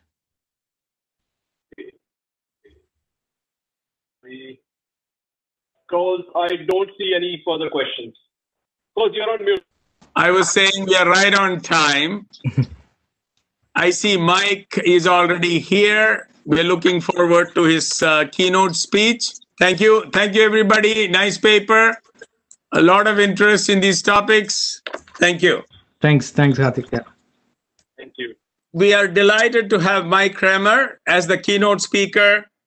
Mike Kramer, as you all know, is the 2019 Nobel laureate. He's also the university professor in economics and public policy at University of Chicago. The last time I saw Mike present something that was on sort of financing the scaling up of a vaccine, I was interested in the topic myself, and I realized he has a whole body of work about financing vaccines in poor countries, and it's fascinating. But of course, his Nobel Prize, he shared the Nobel Prize with Esther Duflo and Abhijit Banerjee. Both Esther and Abhijit have given keynotes in our initiative. Abhijit talked about health insurance for the poor, and Esther talked about educating the young in India. Now, as I understand it, the approach that Mike jointly with Esther and Abhijit have pursued is basically take the big problem of poverty, global poverty, and then basically break it up into specific problems, smaller problems maybe, and then address those with carefully designed field experiments. For example, access to textbooks, school meals, deworming the children, incentives for teachers, all kinds of things. And the insight was that you get clearer solutions, you get surprising solutions, and then they have gone on to implement it on a global scale in many countries. So anyway, let's all listen to Mike. He has several editorial positions, organizations that he has founded, and all that. It's all in his bio. Mike, the floor is yours. Great, thank you so much. I'd like to talk about investing in innovation for development today. I should say this is joint work with Sasha Gallant at CRI Foundation, Olga Rostopchova, who's also at the University of Chicago, and Milind Thomas at the Asian Development Bank. And I'll be speaking primarily in my academic role at the University of Chicago, but I do want to say I'm good. A lot of this paper is going to be drawing on data from a program at USAID, which I helped co-found, called Development Innovation Ventures, and I have an affiliation there, so I want to acknowledge that here as well. And I was also involved in a couple of the specific projects that I'll discuss today. So I think if we think about innovation very broadly, it's often driven by the private sector, and it's obviously that can have tremendous implications for economic growth and human welfare. You mentioned vaccines. A key example of this and of the key role of the private sector is vaccines for COVID-19, and Serum Institute is responsible for half the world's manufacturing capacity for two of the leading COVID-19 vaccine candidates. That's obviously going to, if these are successful, and we're all optimistic, this will provide play an immense role in getting us out of the terrible crisis that we're in now. Now, as was referred to, there are some areas where the private sector on its own will probably not invest enough to match social needs. And those are products where the benefit isn't entirely captured by the buyer or seller. Vaccines are one example, but in part because of infectious disease externalities, in part because of political or ethical constraints on pricing, in part because of technical factors related to the shape of the demand curve. Could also argue that innovations for the benefit of very poor people are not going to attract quite the investment that innovations that would benefit higher income people would. And I think that creates an opportunity for philanthropists, for government programs, for public-private partnerships to address. So one example of this, which John was probably referring to, was the idea of advanced market commitments for vaccines. So more than a decade ago, well, going back further, I'd done academic work suggesting the idea that for diseases where there was inadequate R&D or inadequate capacity installation, buyers like governments or international organizations should commit that if an appropriate vaccine was developed, they would help finance the purchase of it. And the idea was that this would create incentives to harness the energy of the private sector in developing and creating factory capacity for vaccines against some of that affected diseases that impacted some of the poorest people in the world. And we originally thought of malaria as our focus case, but turned out there's a disease called pneumococcus, causes pneumonia, that there was already a vaccine for the strains of pneumococcus that were common in high-income countries, but not necessarily those common in middle and low-income countries. And a group of donors came together and pledged $1.5 billion that would be used to help finance the purchases of a pneumococcus vaccine. Initially, two companies based in high-income countries developed vaccines. And just recently, Serum Institute developed a vaccine as well, although the funds are largely depleted now from that 1.5 billion. So that's saved an estimated, those vaccines have been administered to hundreds of millions of people, and they've saved an estimated 700,000 lives. So I think that gives some indication of one example where this has been very successful. Advanced market commitment approaches and related approaches, related pull approaches, have been used for COVID-19 vaccines, and I think we're seeing the response from Serum Institute, but many other companies as well. Happy to discuss that type of work in Q&A. What I'd like to discuss today, and this what this paper will be about, is about a very different, smaller scale type of innovation financing, but also where the public sector is coming in to either spur investments that are probably not commercially viable, or to make things that might not otherwise have been commercially viable, get them over the finish line to commercial viability. And I'll be talking about something called Development Innovation Ventures, but that's a US government program. But I think there are very related things. I think one very exciting program in India is the Tamil Nadu Innovation Grand Challenge, which I think has some broad family resemblance. And I've seen some of the work coming out of that, and I find it very exciting. I'd love to learn more about it, actually.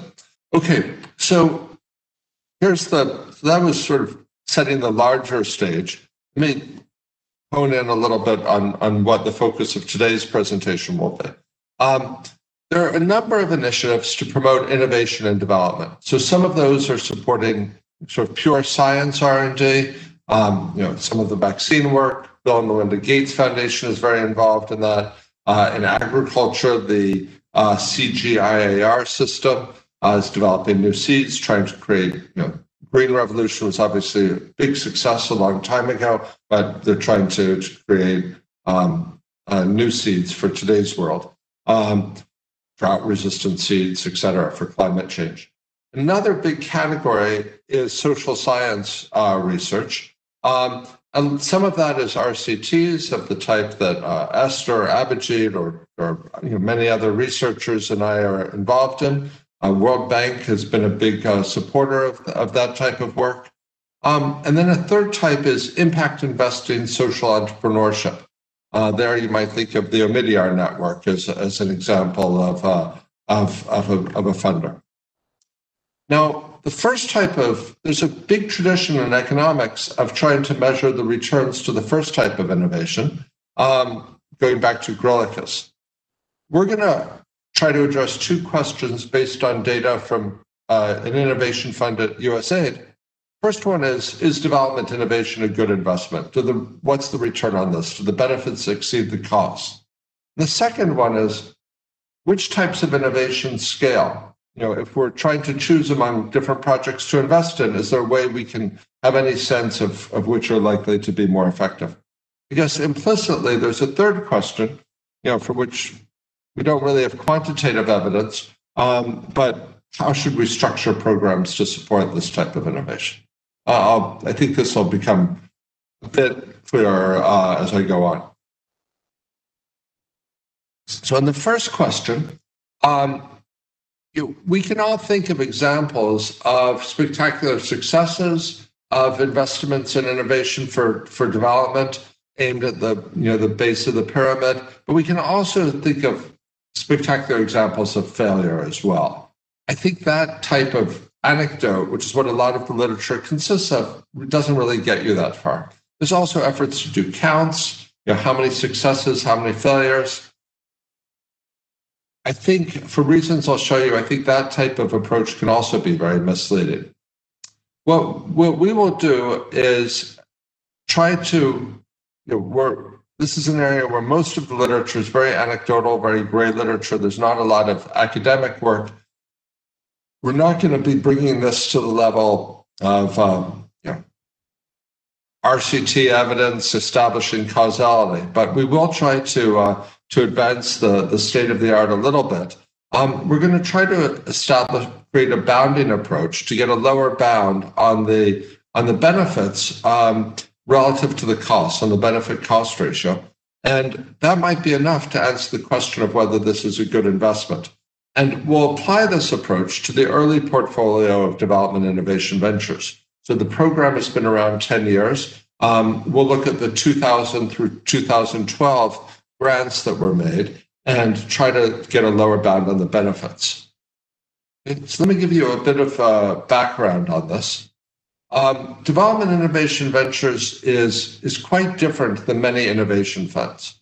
Let me tell you a little bit about the structure and highlight some of the differences. First, it's open. It's open across sectors, geographies, scaling approaches. So sectors, we're not saying, well, we're now interested in agriculture, we're interested in solar energy. We're really open across all areas of development. We're not focused on a specific geography, and we're open both to things that would scale commercially and to things that would scale through public sector adoption. So as you can tell, we've got that's pretty broad, and we also have a broad definition of innovation. We're not just talking about gadgets or software, we're also talking about new business models or, say, applications of behavioral economics to policy questions. So it's very broad. How do you deal with that? There are a lot of other programs out there that are quite narrow. You can't have a staff that knows all of these areas. So what's our approach? Well, our approach is not to try to have all the expertise inside the funding agency.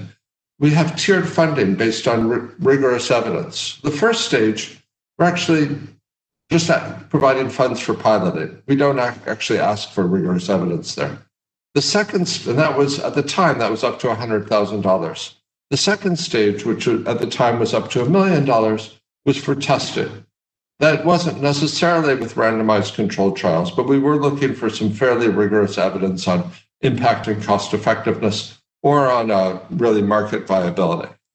The third stage, which was up to 15 million, but now the limits are much lower, and in practice was really only the maximum, I think, was 5 or 6, 7 million, something like that.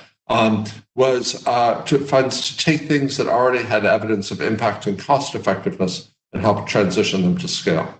I should say, if you would like to learn more about, if some of you are, have interested in applying or know people who are, you can visit the website. The program is still going strong, and you can look and see whether it's worth applying or whether you seem to fit the criteria. The process, if you think about a lot of venture capital funds, they try, and a lot of social funders as well, feel like they want to really co-create the idea, add a lot of value through technical support and advice. At the time, we had hardly any staff. We had pretty strict government procurement rules. They're a little bit looser now, but or more, I don't want to say looser, but more flexible. But at the time, there was very little role that could be played. Even now, we can't offer feedback on informal feedback. We have to wait for a proposal that has to go through competition before any feedback can be provided. So there was this was really not doing what a lot of venture capitalists do. Now there was, however, peer review. These were often development economics researchers who would review the proposals, and the decisions were made primarily based on the applications that people submitted, not by sort of through an investment memo process written by many foundations. It's actually the staff who write the funding proposal at some level. That's not the approach here, or that create the investment memo in a venture capital firm. Another area where there was some difference with maybe venture capital investors is, there was a lot of emphasis on the cost of the innovation as influencing the potential for scale. We cared about the potential for scale very much, but we judged that partly based on the cost. We were not necessarily looking for a team that had already proven that its ability to scale things and manage things. And we funded, graduate students and postdocs, for example. We did care about the abilities of the team, but we weren't necessarily looking for that management expertise. That's maybe too strong. I mean, we would value that, but we didn't require that. Also, for innovations designed through the public sector, there's often a lot of evaluation funders say, well, we need a separate implementer who has to be putting their money into this and a separate evaluator.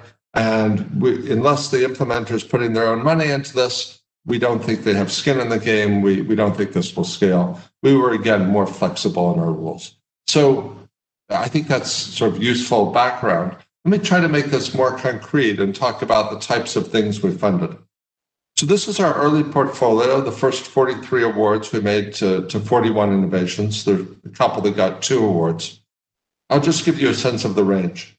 One of this was some students at the Sloan School at MIT who are trying a for-profit company, start a for-profit company that would provide sanitation services in slums in Kenya and sell the product for fertilizer and energy generation, et cetera. Another one was a household hand washing device. This was being done in Vietnam. This was a nonprofit, but was trying to produce a gadget, a piece of hardware that would be used for social needs. This was a mobile counting financial inclusion software, a bicycle tire that was resistant to punctures, a e-bike. This was I'll highlight this voter report cards in India. This was not meant to scale commercially, but it was trying to provide information to voters about whether their representatives were spend the funds that were allocated to them, et cetera. So what's our methodology for assessing whether the benefits are greater than the cost? And that's sort of what will determine, is this worthwhile to invest in? Well, the benefits are the number of people reached times the net benefits per person. We wanted to include only the share of benefits corresponding to the share of investment. This, a lot of sometimes innovations are supported by multiple funders. Everybody counts that as a win. We want to avoid double counting. So if the IB provided 10% of the funds, we sort of took 10% of the benefits. Obviously, it doesn't get at the counterfactual of what would have happened without the IB. Obviously, there are tons of difficulties estimating the benefits. There are conceptual issues. This program to reduce we funded something to reduce electoral fraud in Afghanistan. How do you value that? It's impossible to know. There are data limitations. Sometimes conceptually you could value something, but you just don't have the data. It takes a long time for many innovations to scale. Some things, Facebook, Google scale very rapidly, but there are many other examples that take decades and decades. So our approach, it might seem this is an insoluble challenge.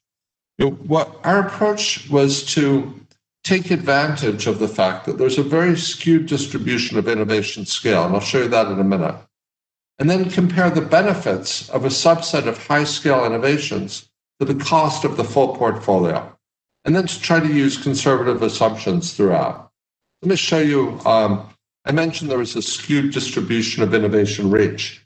It's the bottom of my slide, maybe, being cut off here, but this shows of the 43 grants to 41 innovations. You'll see that the vast majority of them did not reach 1 million people. 9 of them reached 1 million people. I think that's actually very good relative to the sector as a whole, but still, that's not going to be the typical award. That's obviously typical when you're funding innovation. If you're a venture capital firm, you know that you hope that most of your returns are going to come from a few investments. A lot of your investments might not do that well, but if you funded Google or Facebook, you're going to come out doing just fine. So we see the same very skewed distribution here. So I'll go through these in a little bit more detail, but the innovations in red, so we only tried to see if we could, for the innovations that reached over 1 million people, we tried to see, was it possible to quantify the benefits? Many of them And we really couldn't do that. The voter report cards being an example. But the ones in red, the 5 of these 41 were things where we did try to come up with some estimate. Let me just give you a little bit more sense of what things did scale. Software for community health workers. India is a big area where this is scaling. There's RCT evidence on this now. It's benefiting health along a number of dimensions. For example, the delivery of babies in facilities went up 17% when the community health workers have this software. The government of India, together with the Gates Foundation, is now scaling this up to India's 1 million health workers, given the number of health workers that were reached recently. I should say, by the way, this is sort of the latest. This is work in progress, so please don't cite it yet. This is but I'm fairly confident in these numbers. This is sort of an update of earlier work. So the version of the paper on the web doesn't have these numbers yet. The voter report cards, that's scaled up in India, but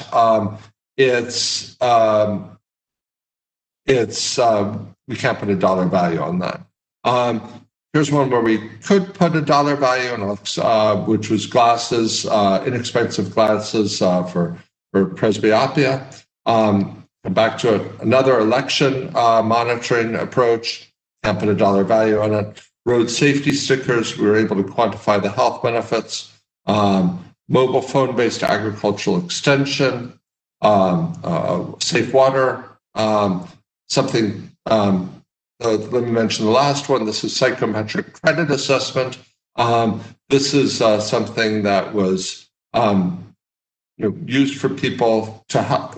Basically, the innovation was you get a questionnaire that's given to you on your phone. You answer certain questions. That's used to come up with some sort of psychometric credit score, and they sold the innovation to banks, which then have now used this to make 1.5 billion in loans, 1.5 million people. So, but we couldn't find a way to put a dollar value on the benefits generated. Let me give you one example where we did put a dollar value. So this is the eyeglass example. So DIV put in $430,000, very small relative amounts of money. There's a RCT, a randomized controlled trial with tea pickers, showing that the productivity increased 22%. Now, 6.8 million glasses have been distributed. We don't want to assume that the gain was 22% everywhere, but we're going to assume half of that. It's a little bit arbitrary, but seemed conservative. The share of an innovation investment put by DIV was 5%. That yields 31 million coming out of the $430,000 investment. And so we did this for the 5 innovations. When you do that across the 5 innovations, and then the benefits that you get are $281 million. Now, what was the investment during this period? It was $16 million. So that means that just a lower bound, just the benefits of 5 out of these 41 innovations was 17 times the cost of the entire portfolio. I should say this bound is much higher than it was in our previous analysis done a little bit more than a year ago. This excludes many benefits. It excludes all future benefits. I think these innovations will continue to go. Some of them will probably expand a lot, like the community health worker program, the software. It excludes some of the innovations with the highest reach and perhaps highest impact. It excludes all the innovations reaching less than 1 million people, and excludes a bunch of externality benefits. So on the first question, isn't development innovation a good investment? I think the answer is, can't say for everything, but at least this is sort of proof of concept. It can have a very high benefit. My sense, for example, I have not studied it, but I think that the Tamil Nadu program, I expect that's going to have very high benefits as well. But I've not studied that. The second question we ask is, which innovations scale? Now, this is something where obviously scale is a necessary condition for large-scale impact, but it's not sufficient. Scaling a bad program doesn't help very much.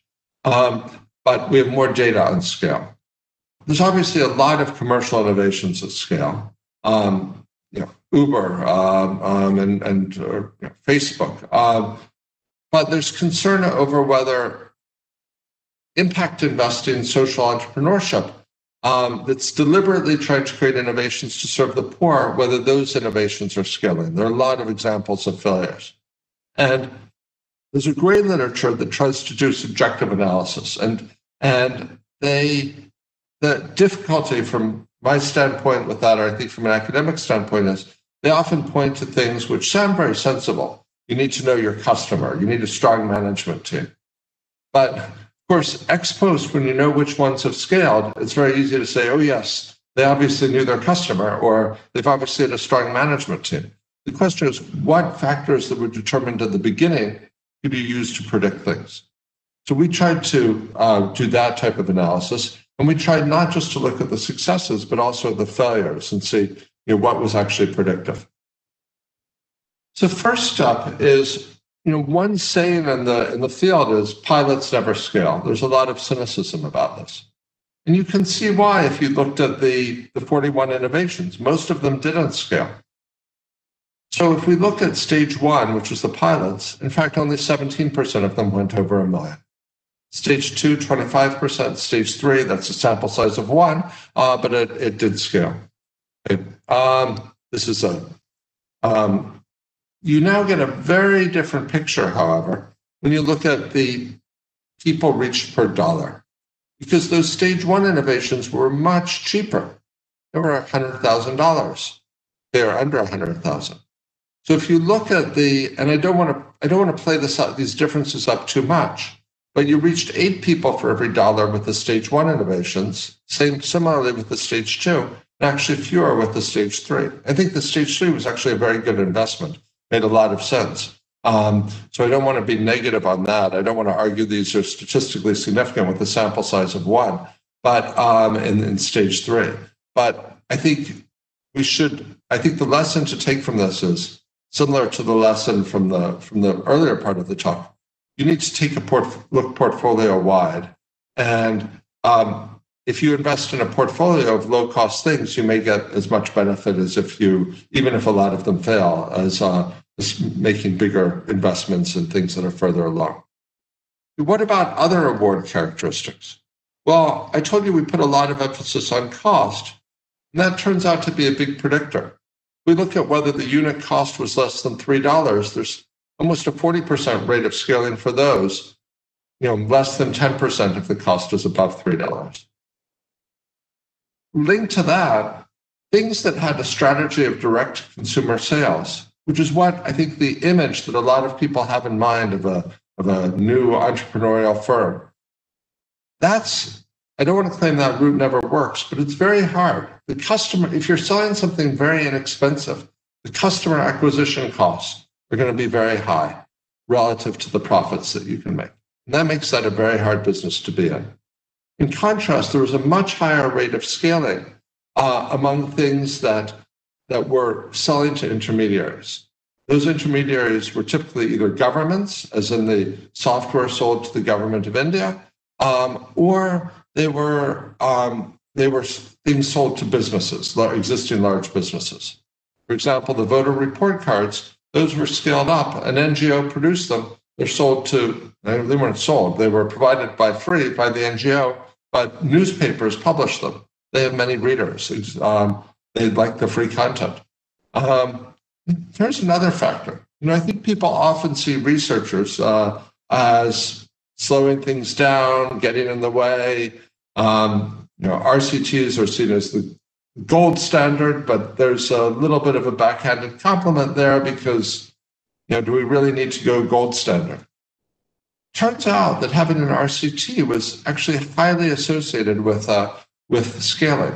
So it doesn't look like there's a conflict between doing RCTs and scaling, at least in this part of the market. And in fact, having economics researchers involved seemed to be a plus. Okay. Now, what could be going on here? And how can we explain this data? Because as I said, this sort of went against a lot of the conventional wisdom in the field that this approach would work. Well, think about a model where investors have private information on maybe on both private and social returns. The innovators have that information.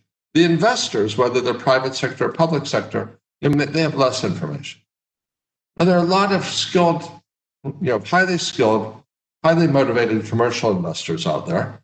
They're going to try to invest in the things that are actually commercially profitable. And public sector innovators or investors may be less nimble. We had hardly any staff. Our staff were not paid a lot.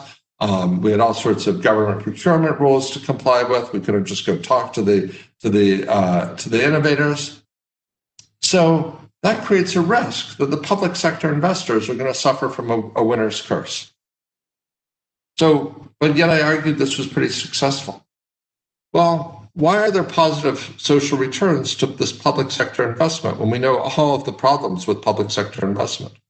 The hypothesis is that the commercial investors leave an arbitrage opportunity for socially motivated investors where there's low, at least ex ante, expected private returns, but high social returns. And then you can try to think systematically what types of innovations are going to have a low ratio of private to social returns. Those might be neglected by private sector investors. Well, first, what do we know about this from industrial organization? First, where there's low barriers to entry. There, it's harder for a private sector investor to make money. There's not what Warren Buffett calls a moat. Well, having a published RCT makes it easier to replicate the innovation, which is desirable from a social standpoint, but not for profit-seeking investors. The second case is where realizing the returns requires a proprietary complementary asset. Then investing in the innovation doesn't look so good from a private sector investor perspective, because even if the innovation succeeds, they have to partner with somebody who owns some complementary asset, and they're going to demand the rents. So if you develop great software for community health workers, well, the government of India is going to get some of those rents. You're not going to be able to charge the government of India the full social surplus. To take another example, there was a technology for reducing road vehicle accidents that was scaled up by partnering with the large insurance companies.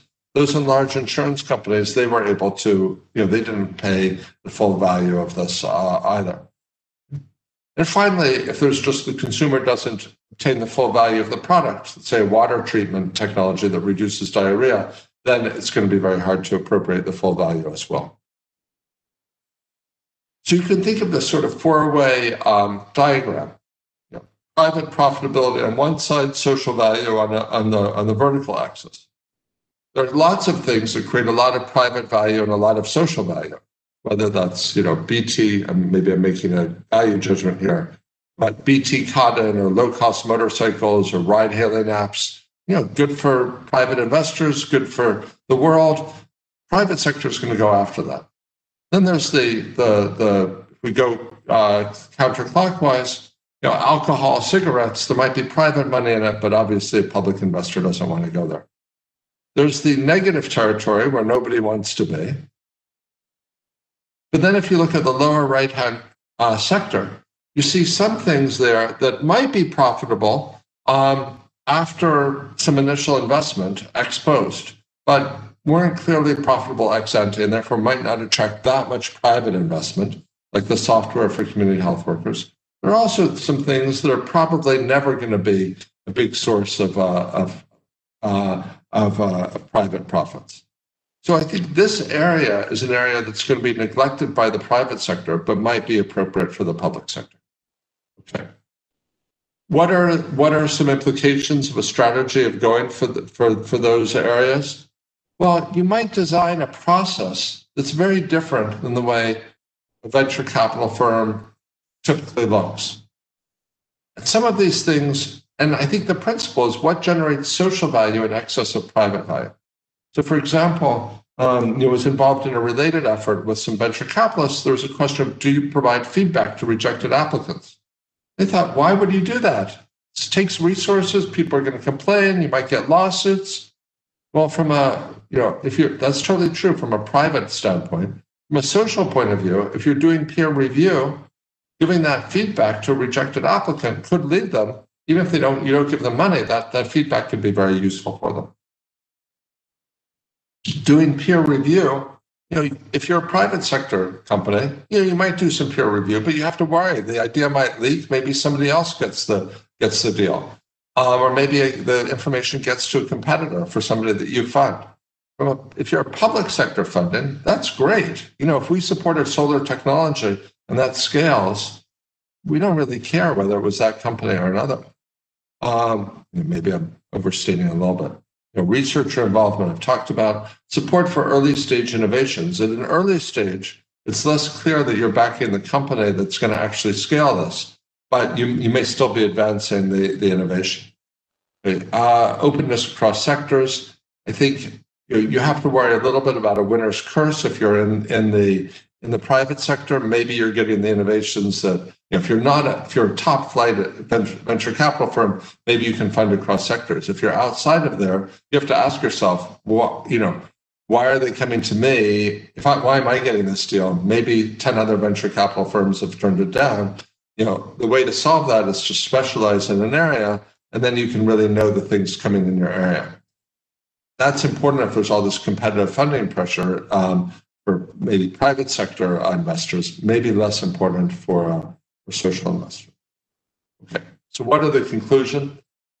First, because the distribution of innovation reach is so skewed, you really can't go with anecdotes. You can't even go with counts. The majority of things are not going to scale, but the overall return can be very high. So you need to think about this from a portfolio level approach. When we look at the example of development innovation ventures, it looks like there are very high returns to this.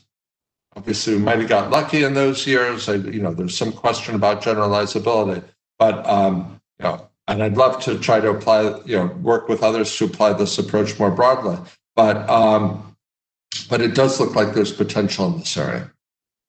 Third point: innovations seem more likely to scale if there's low unit cost, if they have a scaling strategy that involves tapping into a pre-existing distribution network from the government or for existing large businesses. And it doesn't look like RCTs and researcher involvement are negative. I think we're now at the stage in development economics where we should, in other fields like biotech or we think of researchers as adding value, and we don't think it's strange that graduate students start a company. I think we're now in the place in development economics where we're at a similar point, and researchers really can add value as innovators. So I guess the final point is a methodological point. I think it would be helpful for other programs and funders to try and track results. And that way we can try to build up a better data. But I think there's, I guess where I take away from this, I think this is an exciting sector. And obviously, to go back to my original comments, traditional standard public innovation, private sector innovation, public support for that is very important. But I also think there's a role for this type of investment, specifically in development innovation. And happy to take questions and talk about it. Right. So, Mike, I have a question. Some of these issues you mentioned, for example, the benefits. The benefits are non-monetized. They are sort of social benefits. This kind of crops up in many contexts, and there is a general issue of how do you finance them? For example, developing the railway line, the Q line, the subway line in New York. A lot of the benefits are going to the subway travelers who are not in a position to make use of they cannot pay for it. However, the real estate developers, the real estate people along the line, they get a lot of, their property prices went up, they got a lot of benefits. So in other words, is there when you talked about arbitrage, is it part of the trick finding sort of, it's capturing the externality in the form of, finding somebody else who is benefiting from it, who can actually also partner in the investment? Yeah, I think that's a very interesting idea. I'm thinking of the railways in the United States that were financed in part by grants of land to the railway companies. That obviously would no longer be feasible and probably wouldn't work in India. Yeah. The politics, but I think it's an interesting idea. I do also think that, however, that there can just be a role for where that's not feasible. Just general public support may have a role. You obviously have to worry about that when you're talking about large amounts of money, that you'll get wasteful expenditure. This was obviously a very modest program. You saw from the dollar values involved. I think the subway construction in New York is obviously super. It's expensive. Yeah, a couple of $1 billion. Is that right? Just for a very. Yeah. We all know some of the dangers of public investment getting very costly and not necessarily being efficient. I don't want to make a statement on the New York subway, but by pointing to this example of success, I don't want to. Actually, let me say a little bit about a connection between that. Look, part of the reason the program was designed the way it was, there's a pretty tough screen in stage 2. You need pretty rigorous evidence of impact and cost effectiveness before we put serious money in. This was $100,000, $1 million to do the testing. But if you want more than that, you really need this quite serious evidence. And I think that's part of why it was successful. I think this sector can be subject. Look, there's political economy factors. It's very easy for politicians to get behind an idea that doesn't really make it, or not just politicians, philanthropists as well, can get behind an idea that doesn't really make that much sense and put a lot of money into it. So I think part of the structure of this puts some discipline on things to not really make that possible. The program's been around for 10 years. I think it's, I think one of the things that's very important to the success of the program is the program design, which does limit. You're missing. We probably miss some good investments by having that strict criteria. But I think it's important to avoid getting into a pattern where you throw a lot of money after money after bad ideas. Other questions? Yeah. We have a question. Professor Mishra, would you? Yeah. Should I ask it? I put it in Q&A. Very simple question. Social stock exchanges are encouraging these NGOs and non-profit organizations to come up with innovations, which will be probably cheap, provide people some cheap or free service or product in the short run. So what the commercial players may do, they may introduce a bit more expensive innovation, get these cheaper innovations out of the market, and in the long run, offer their own product at a very expensive price. We see that happening in health and all that. How do you tackle that? I think we try to think about things not as a particular, because we're putting in public funding, we try to think not just is the particular innovation, is a particular company going to succeed, but is the innovation going to succeed? And we recognize that there's going to be development of that innovation over time. Nothing stays constant. The first version of an innovation, is often not the one that scales. So we're okay with that because we're trying to maximize social returns rather than private returns. I think if you're just going after private returns, you don't want to back a company if some other company is going to develop a product that's ultimately going to be more successful in the market. Thank you.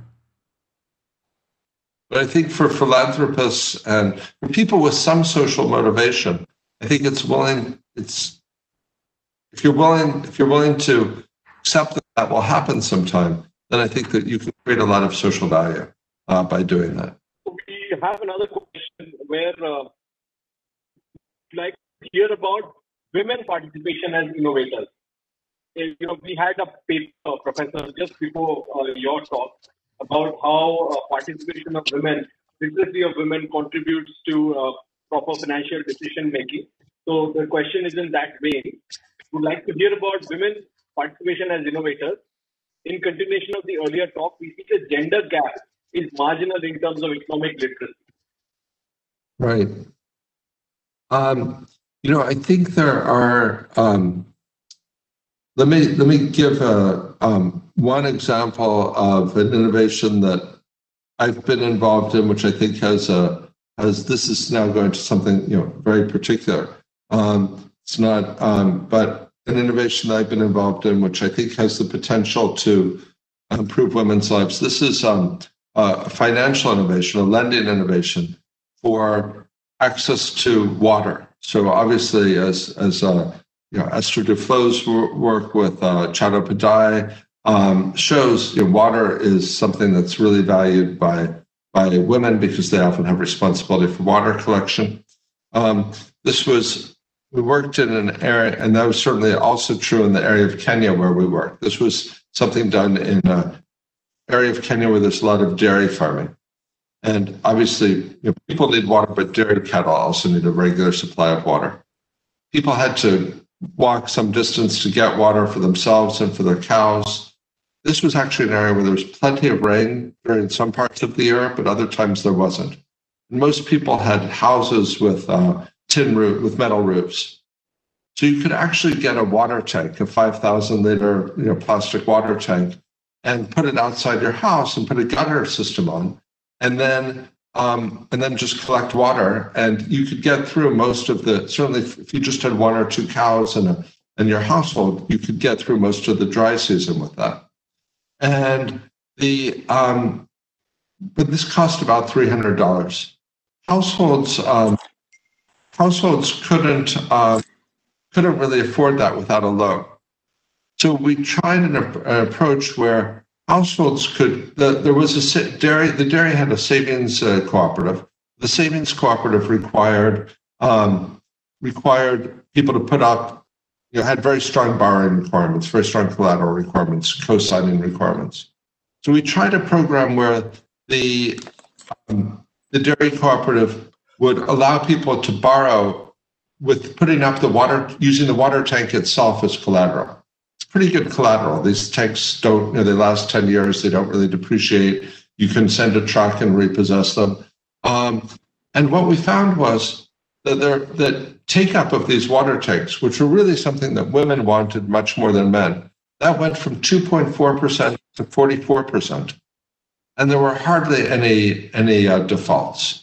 So this really was something, this was a financial innovation, and it really led to a huge increase in access to this water technology, which benefited the entire household, but probably primarily benefited women. And in work with Tavneet Suri and Joost de Laat and Billy Jack, we found some evidence that this actually led to higher girls' school enrollment, reduced dropout rates for girls.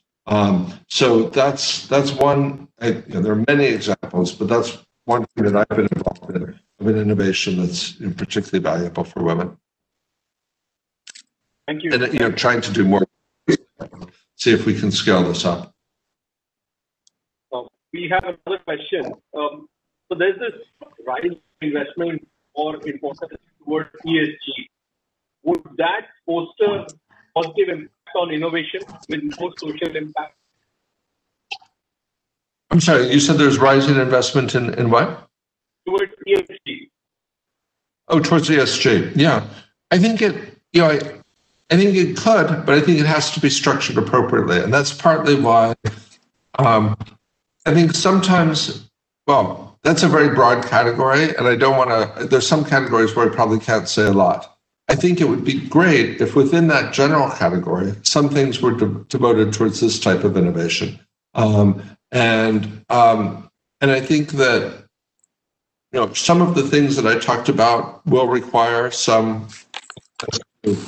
sacrifice, some private returns for social returns. But there are other things where there may be some private return as well.